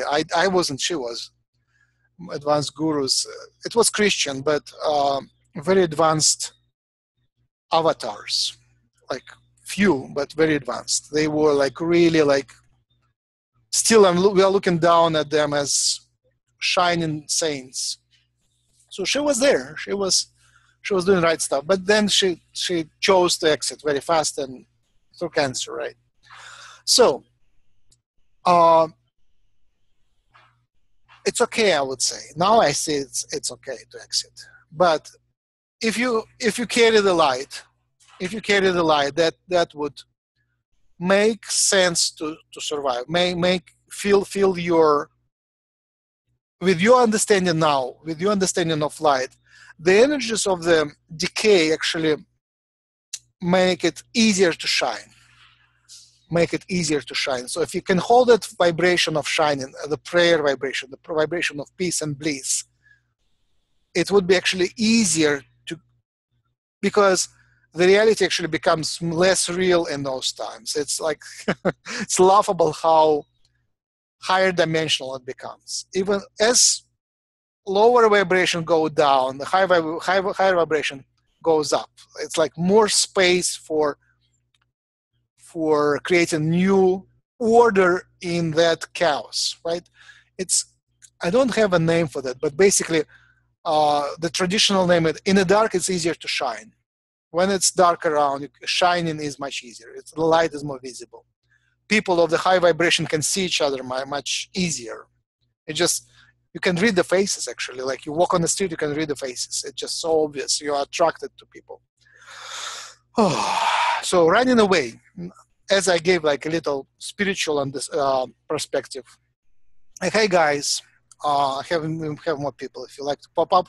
Any questions so far? That was wonderful, Max. A wonderful story that I could totally relate to. And my answer to that is 99% of society have been running away from themselves for most of their lives. Run away from what? Running away from themselves for most of their lives. Absolutely. Okay. Completely disconnected. And the system plays a big part in that. And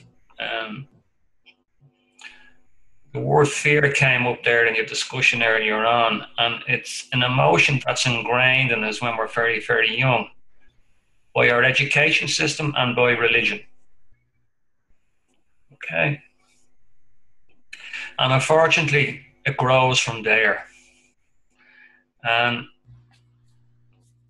it's like a cancer that takes the body over. Sure.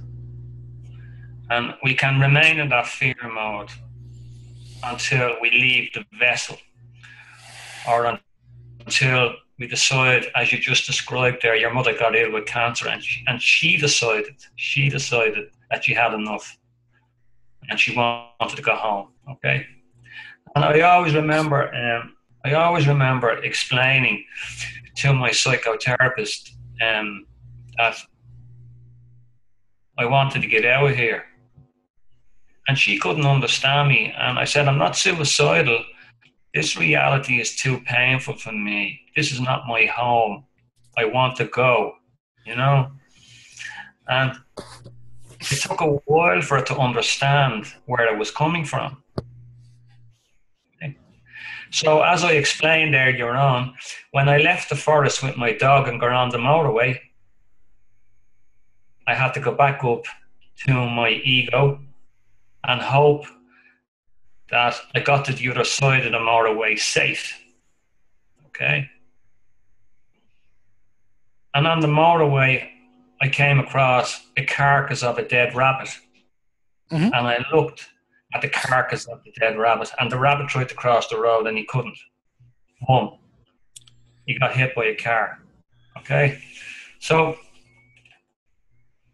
all those visions played a part in my reality, coming from the forest back to my house. And I'm sitting here with you having a discussion on spirituality. And everything that you described is real, you know. And as I've just responded, how do we reconnect with self? Okay, now there's a few answers to that. There's a wonderful book out there, I don't know whether you read it, called Awareness by Anthony de Mello. He was a Jesuit. And in his opening chapter, he says, we're born asleep, we live in our sleep, we get married in our sleep, we have children in our sleep, and we die in our sleep, and we forget this wonderful thing called life. Mm-hmm. That's so true. So we go around with these blinkers on, and a lot of us, through fear, can't look outside the box and see that you are not your body, as I said to my son there recently. And he laughed at me. I said, Darren, you're not your body, that's just the vessel you jumped into. That sort of way. And he couldn't understand that concept. No.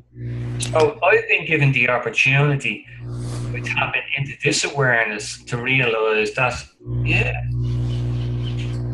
I'm a wonderful spiritual being having this human experience, and it's just a game, and I'm part of it. But I'm here to complete a job, okay? And I came into this reality knowing that, okay? We could sit here and dissect our soul contract and say, well, okay, you know, here's Max, and he's discussing trauma, and he's discussing disasters. And straight away, I went back up in the morning, and I said, well, okay, did I come into this reality with anything that Max has described? Did I come back in here to delete some of what Max has described from my SIM card from another reality?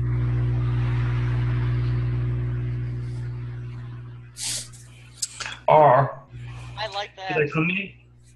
Sorry, Wendy. I said I like that. Thank you. Or did I come in here, okay, nothing but pure unconditional love, okay, which I believe I am, that had been contaminated, which is a big word, by the illusion. Yeah. So coming back to self is a wonderful expression. Where does the journey start? You know, I came back to self today in the forest, and there was only me and the dog. And the dog even left me. I took my dog off the lead, and he went off smelling and came back to me when he was ready. But I was left with the smell of the forest. I was left with the trees. I was left with the sounds of water. I was left with the sounds of wildlife, and I was part of that. And then the fear kicked in, and I went, oh, dinner time, wife, kitchen, mower away, crossing the road, I have to get back. You know, so I can get distracted very, very easily. And that's okay. Because we're living in shark-infested water, and we have to make sure that we don't get bitten. As I said earlier on, when I caught the news this morning, oh, there's another suicide bomber just killed 50 people in Turkey. Now, I can't walk away from that. I've taken her into the subconscious. So, as the Galactics say, only the best came back. And we've done this before. And I think you're aware of that, Max, and anybody else in the room. We've done this ascension process before. You know, we're not new on the block. We're not new kids on the block. We knew coming in what we were facing. And we're now at a stage where it's falling apart. Yes, I totally agree with you.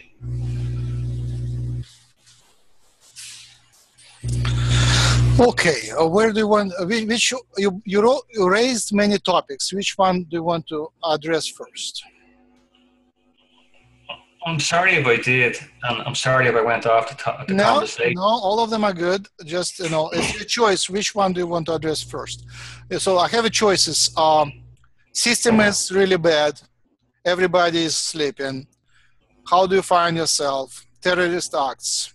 And what's actually you should do, like deleting there. Which of the topics should we address first? Well, let's start with the system, right? As you started. Oh, okay. You have other choice? I'm an open book. All right.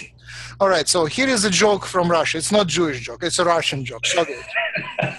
And it was so profound. I think it should become popular here as well. Everybody laughed and everybody understood, even children. A plumber comes to the apartment, looks at the pipes and says, you know, the whole system needs to be changed. That's all.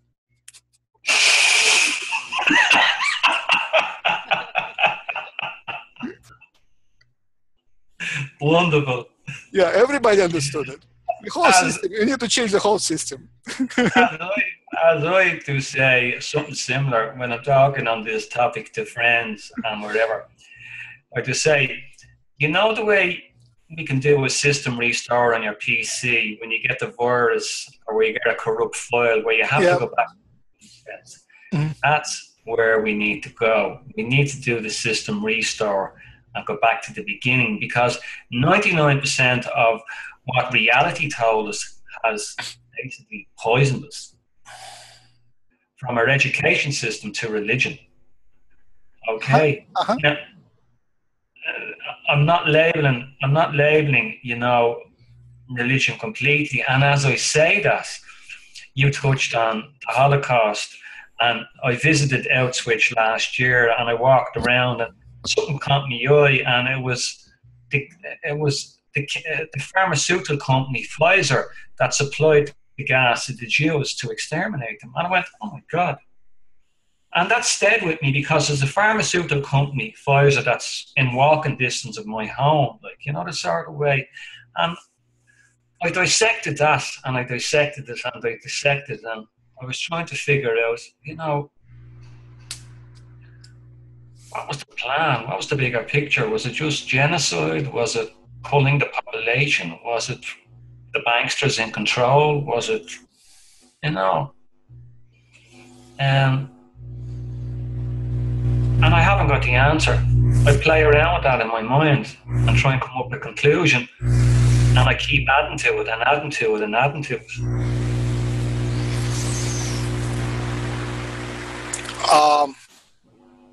Do we really want to go in that direction?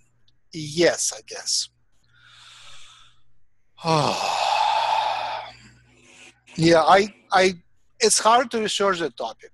Nazism is still a very dark topic, especially for Jews.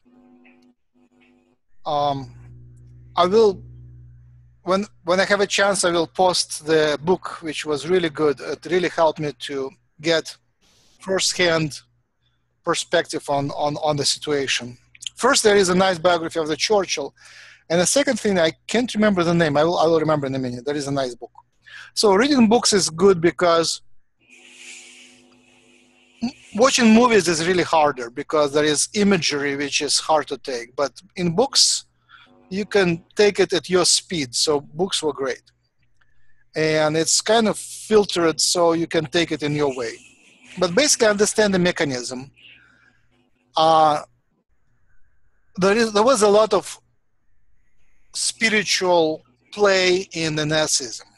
A lot of spiritual play. At some point, I think it was permitted for many reasons. I think the answer wasn't predefined by the creator, divine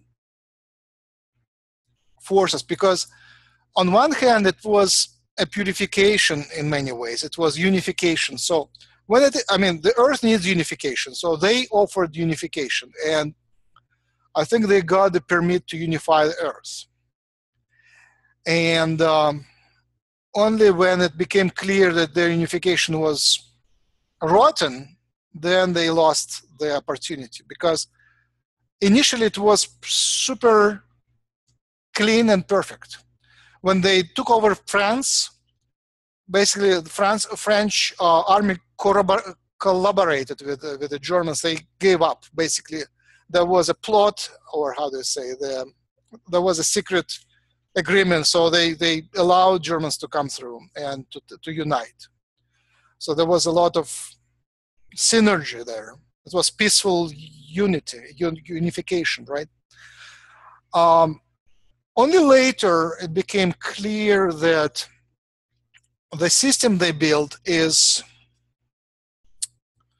rotten and flawed. It cannot sustain itself without killing more people.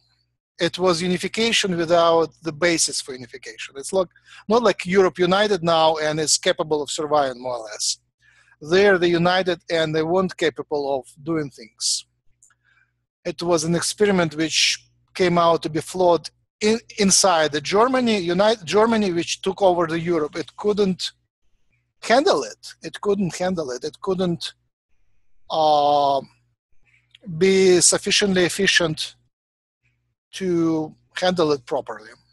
They were they relied on criminals, basically. The top of the party were like professional criminals, like real bad professional criminals and psychopaths. And without the good top, you can't really do much. So, and the same thing happened to Russia as well. It was a good idea, good unification, but again, it was started by criminals, and the criminals which started, they weren't bad enough. So when new criminals came with Stalin, they were even nastier, and they were able to take over the intermediates, the first wave. So all of the first wave were removed and killed. So the second wave of criminals were even worse. So Max, those second wave of criminals, were they from this reality?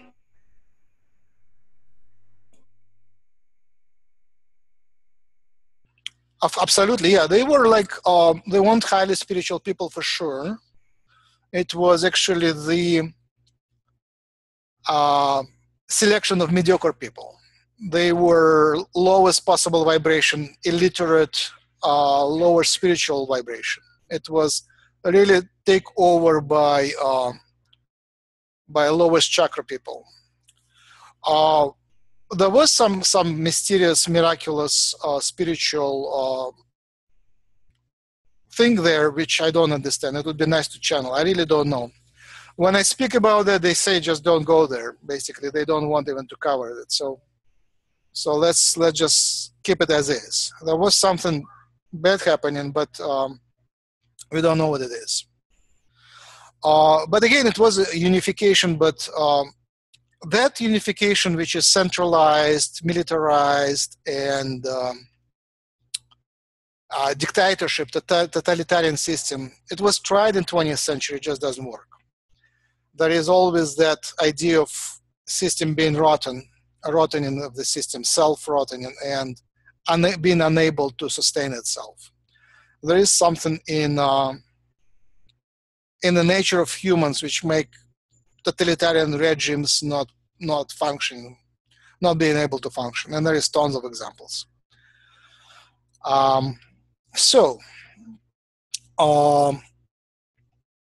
Another Russian joke. An American comes to Russia, or no, a Westerner comes to Russia on a car.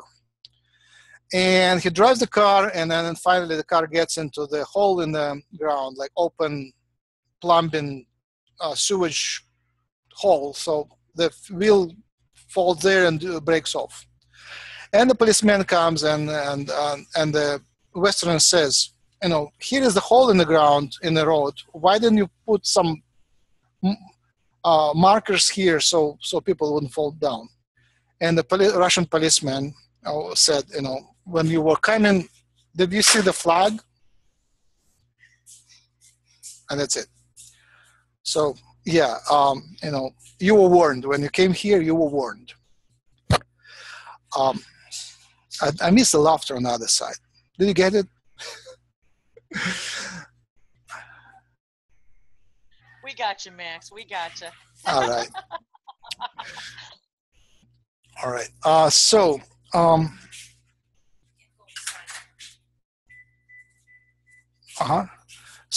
there are several points. One of them is these terrorist acts.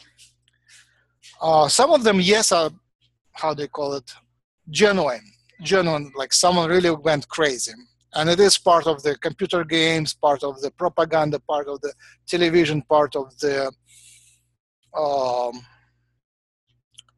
movies. I don't watch television, and I hope you don't. If you need the news, just read it in text on internet. Don't watch television, because there is too much brainwashing there. You can't really resist it.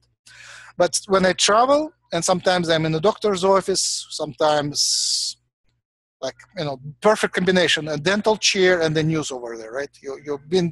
Your teeth have been drilled, and you see the news over there. It's the same kind of vibration. But you know, when you're in the airport, sometimes you can't escape it. So there you can see that pumping up the violence, pumping into the brain. So if somebody watches that violence, I wouldn't be surprised that they get crazy. But in most cases, I would say it's pre-organized. I believe it's the how do we call it now? Powers that be, or conspirators. I like to call them conspirators. This secret power above the governments. I think they need to keep their vibrations low and anger up. So they professionally plan, in a planned way, create the terrorist acts. I would say my estimate maybe 50 to 50 or 80 to 20. Most of them, I think, they're pre-planned, they're pre-organized. There is so many traces of that organizational, you know, just how they're staged. They're staged in a time and place, so to lower the vibration, to manipulate the market, to it's funny, the presidents are so powerless. I think there were like tapes of Lyndon Johnson on NPR radio, his recordings were played, and I was amazed to see how he plans his political steps to be announced. Was it Lyndon? I'm pretty sure Lyndon Johnson. announced at the time when other events which are not political, sometimes the other events like sports events or cultural events would take priority. So he would wait for the time when there is no news to announce his news, right? And that's that's in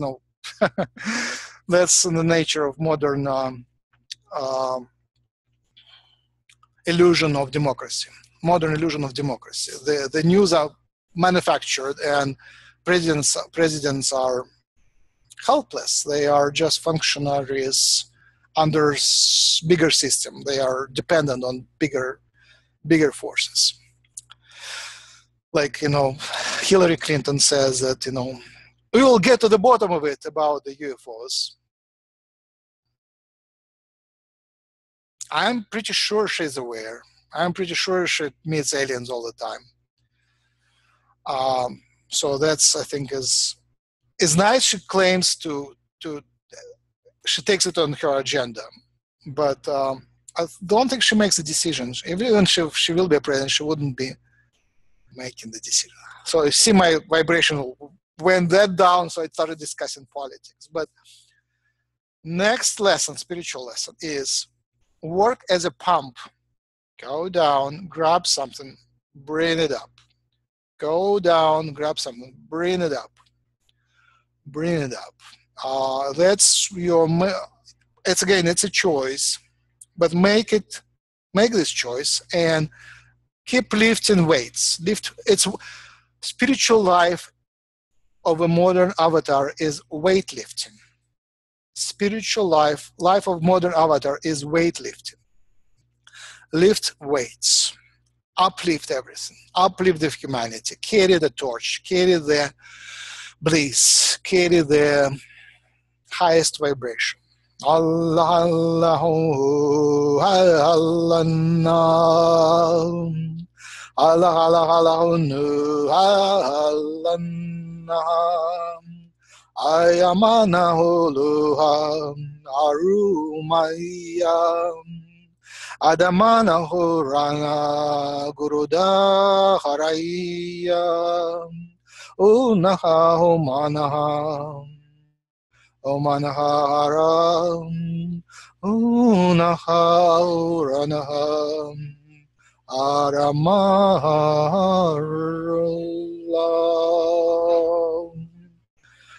So we bless the politicians. We bless the good side in them. Everyone has a good side. Except that the system is evil, but the people who are caught in the system, they have good side. They are born from parents who love them. They have good side. They have all the capacity to be enlightened. Again, from my experience in Russia, there were very few people there on the top, and at some point they did wonderful actions.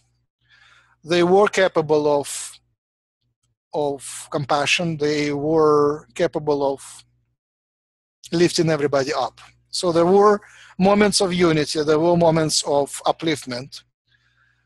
In Kennedy's time, my favorite science figure, Jim Watson, he combines lots of properties. Some of them are very enlightened and some of them are darker. He is sort of an autist. He's out there but not respecting fellow humans very much. So he has two properties, but he's enlightened, and he's the discoverer of double helix, right? So he uplifted the science. That's the major discovery of the modern times. He uplifted the science a lot up there, and it's two people just made it happen by their passion. So he was invited at the Kennedy time. He was invited to be part of the science establishment to plan the new science. It didn't last long, and it ended up with the assassination of John Kennedy. But there are times when even enlightened people are invited up there. So be ready there could be a possibility for you to play for real. So if you are into politics, if you understand the mechanics,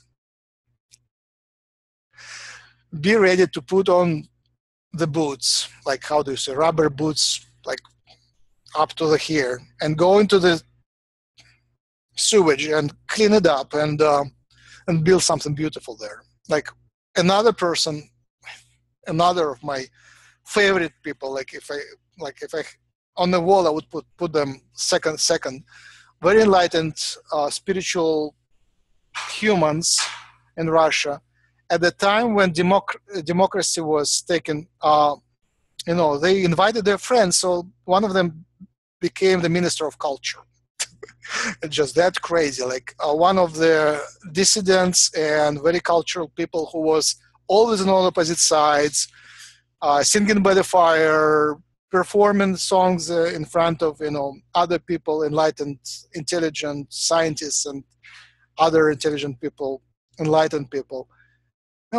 You become a Minister of Culture and you're supposed to write something, approve something, decide, this building goes to this group or to this group, all of that, it's administrative stuff. They didn't survive long there. Obviously, nice people, they don't survive. But there was a time when, most of them went there and played that game. And many good things happened, actually. Many good things happened. It was like few breaths of fresh air. That's how it is supposed to be. Like that's, good things are really possible even on the governmental level. It was so obvious that, just normal things are happening. And finally, normal things are happening. These prohibitions are lifted and these good decisions are made. So expect positive and be ready to, step into the jungle, right? So be strong enough, be ready to, and it doesn't have to be on central level, it could be on local level. Again, as we discussed, I don't think totalitarian centralized system is viable at all. I think it all comes to lots of local things. Just go to your town hall and self-organize. When the system crashes, I challenge you. It will be your choice. Go and self-organize. Lightworkers. It will be your time. And don't just create a new government disconnected from the people and from police and army. You have to self-organize and still be friends, integrated with firefighters, hospitals, and stuff. It has to be, you can't really live without that. At bad times, I came to America in '93, just after 3 years of the darkest times. And I was surprised. You can see a glass sculpture decorated with little stones underneath. And nobody would throw the stone in the glass sculpture. It's just unbelievable. There would be a big window and stones underneath, like decorative, how do you call them, little from the sea, the ocean stones. In Russia, all the windows were broken, all the windows would be metal. No stones around, and fences. Like in America, there is a lot of places where there is no fences, like houses, no protection. So in the darkest times, the most profitable industry is fence building. We even joke that we can have a degree in fence building, like University of Fence Building, right?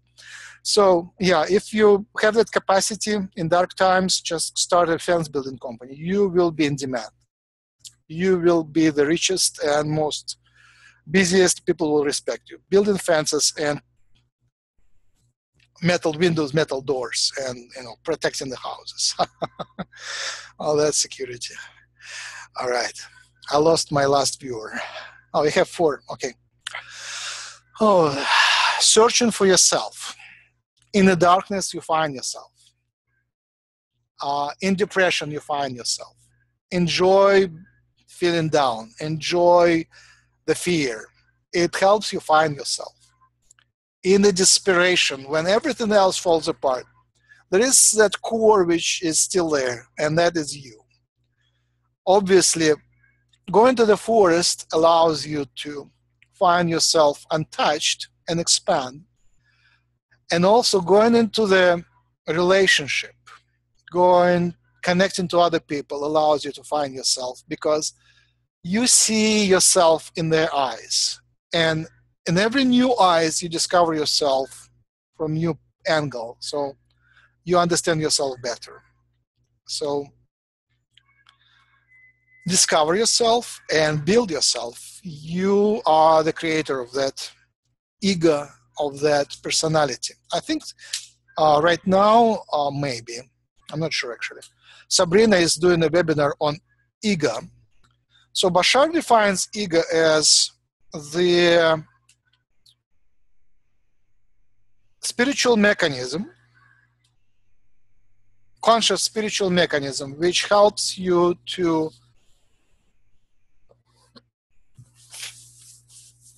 retain individuality. Spiritual mechanism, conscious spiritual mechanism that is designed to retain your individuality.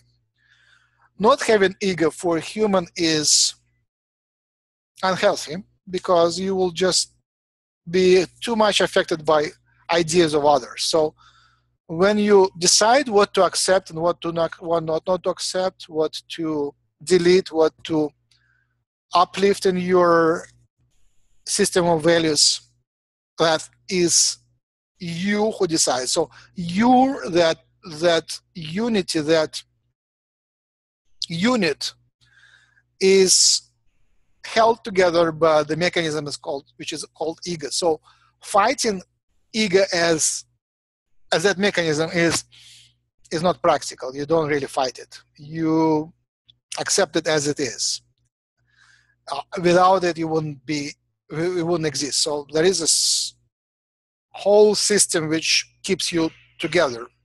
And we don't really know how it's designed, but I'm sure there are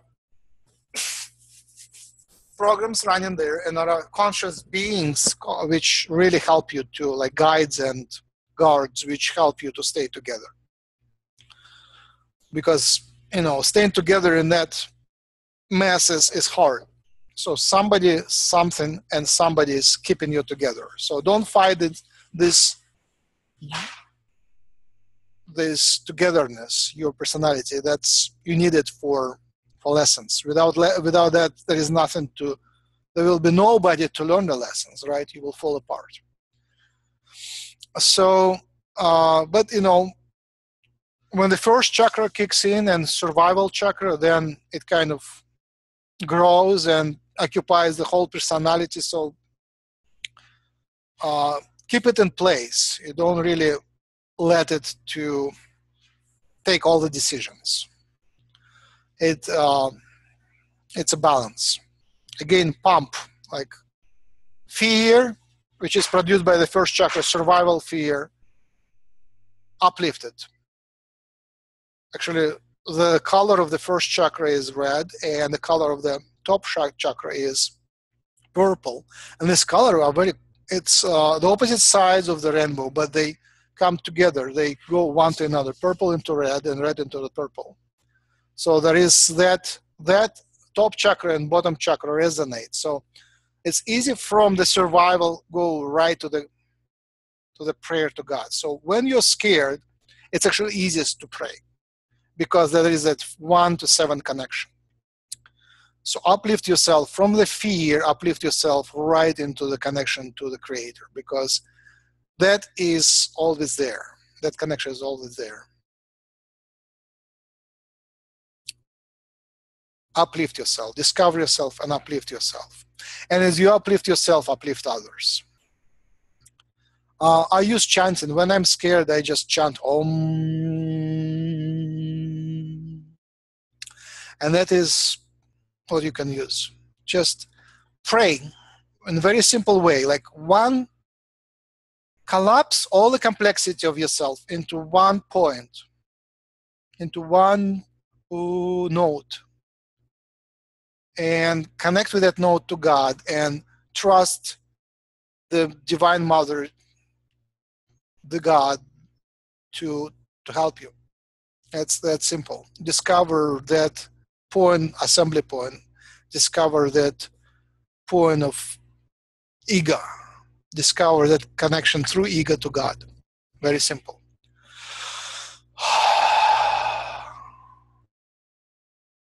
Allah mana rahalanaya ayya mana mura manaya Allah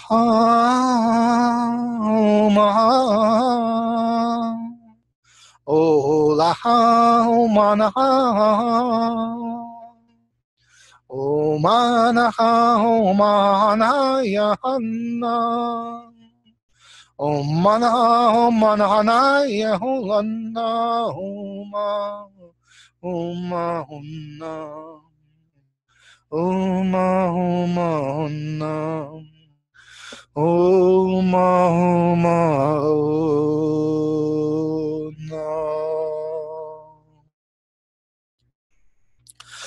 Let's start wrapping up. I think we are over time, seriously over time. Thank you, Max. I have with me several more people.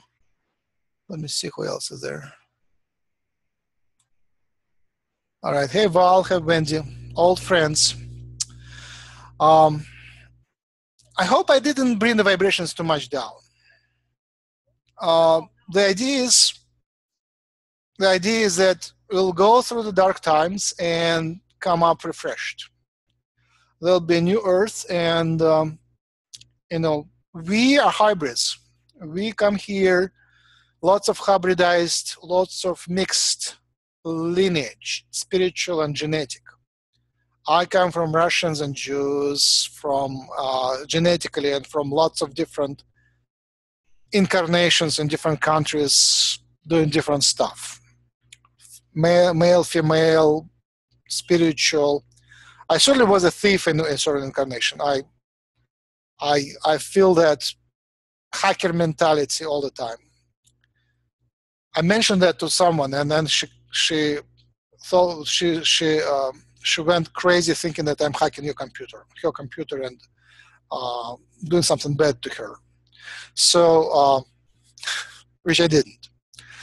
Really, no. It's not fun. Boring. Anyway, but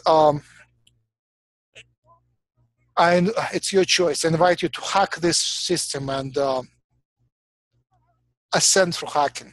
Yeah, let's hack the spiritual component of it and convert it into open galactic community of the fourth dimension. Allah Allah Allah Allah Allah. I invite more blessings, and unless you have questions, let's start wrapping up. No, thanks, Max. I've no questions. I really enjoyed that discussion. I know it took many directions, but I think we ended back where we started, and much enjoyed. I like that, though. Both of you, thank you both, and thank you, Max, for articulating everything that it's like everything you said I completely resonated with from the beginning to the end. Things that I've been unable to articulate, experiences, wanting to just be in that vibration of peace no matter what was going on around me, and to want that for everything and everyone around me. And that need, it was such a driving need for me for as long as I can remember, to create that. And to be a child having chosen certain experiences, and where that was the only way I could escape my chaos around me, was to feel that I could I don't want to say detach myself, but you kind of have to. To detach myself to find that place as a child, to find control. In a circumstance that you feel you have zero control, and to know that you can't change it, and the only thing you can do is create the space of peace inside of you. And even as a child, people could recognize that ability to do that. And oddly, we're jealous of that. But just in the stories about, you know, your struggles, and immediately I became even more grateful, as I have many times, about choosing being born here in the United States.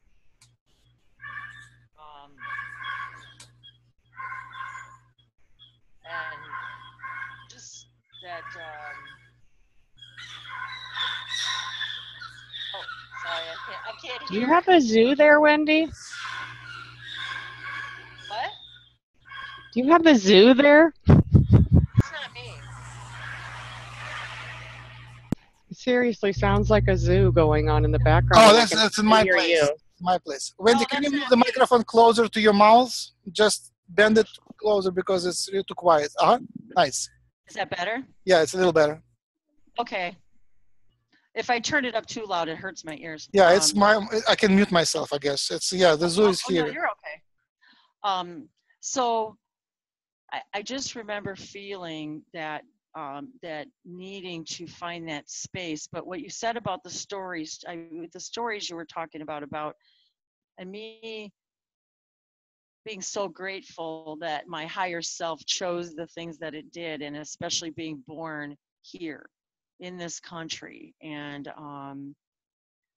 just how blessed I've always felt for that. And then to hear those stories just made me feel even more grateful, because as we say, we all choose these things. There were so many great topics touched on too, even as far as like the disasters and the vibration of that. And there's still a lot of places we can dive into that as far as the realities of all of that. Excuse me.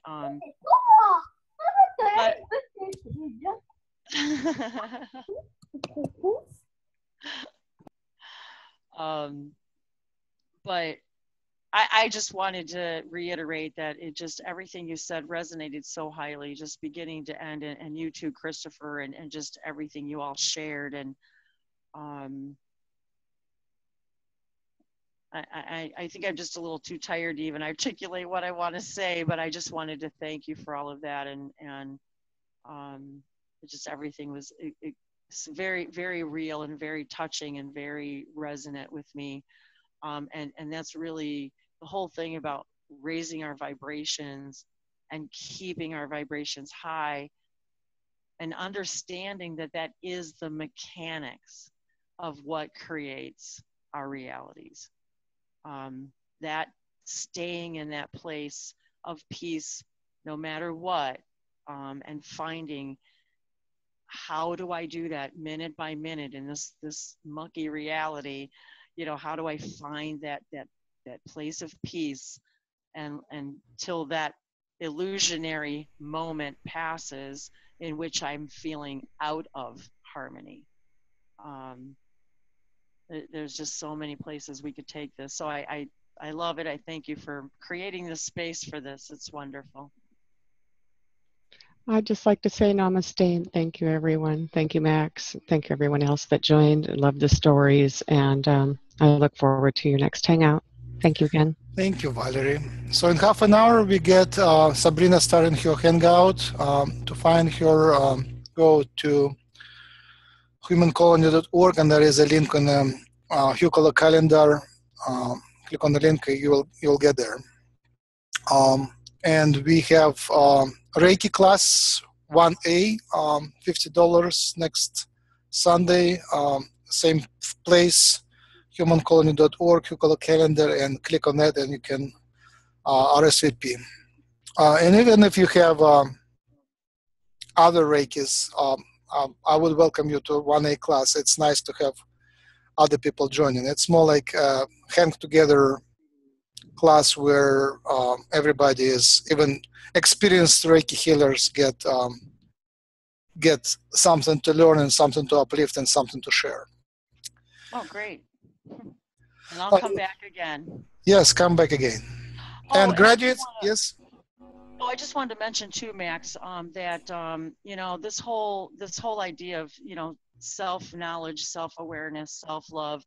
I'm finishing up. I'm on my last 2 weeks of this Bashar's Self-Love Challenge that we've been doing, and tomorrow evening I'll be posting the event today, I hope.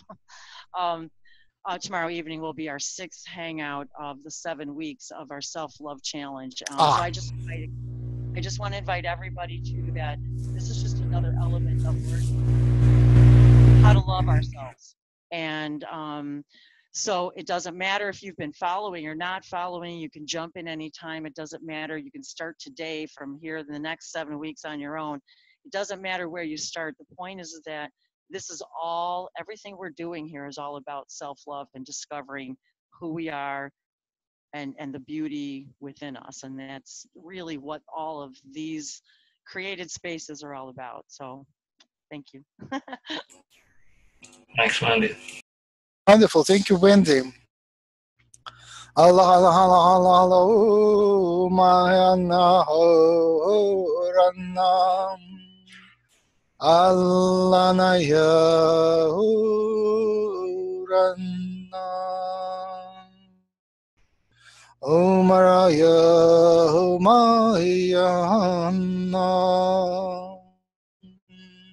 Onam. Namanam, Onam, Mahayana.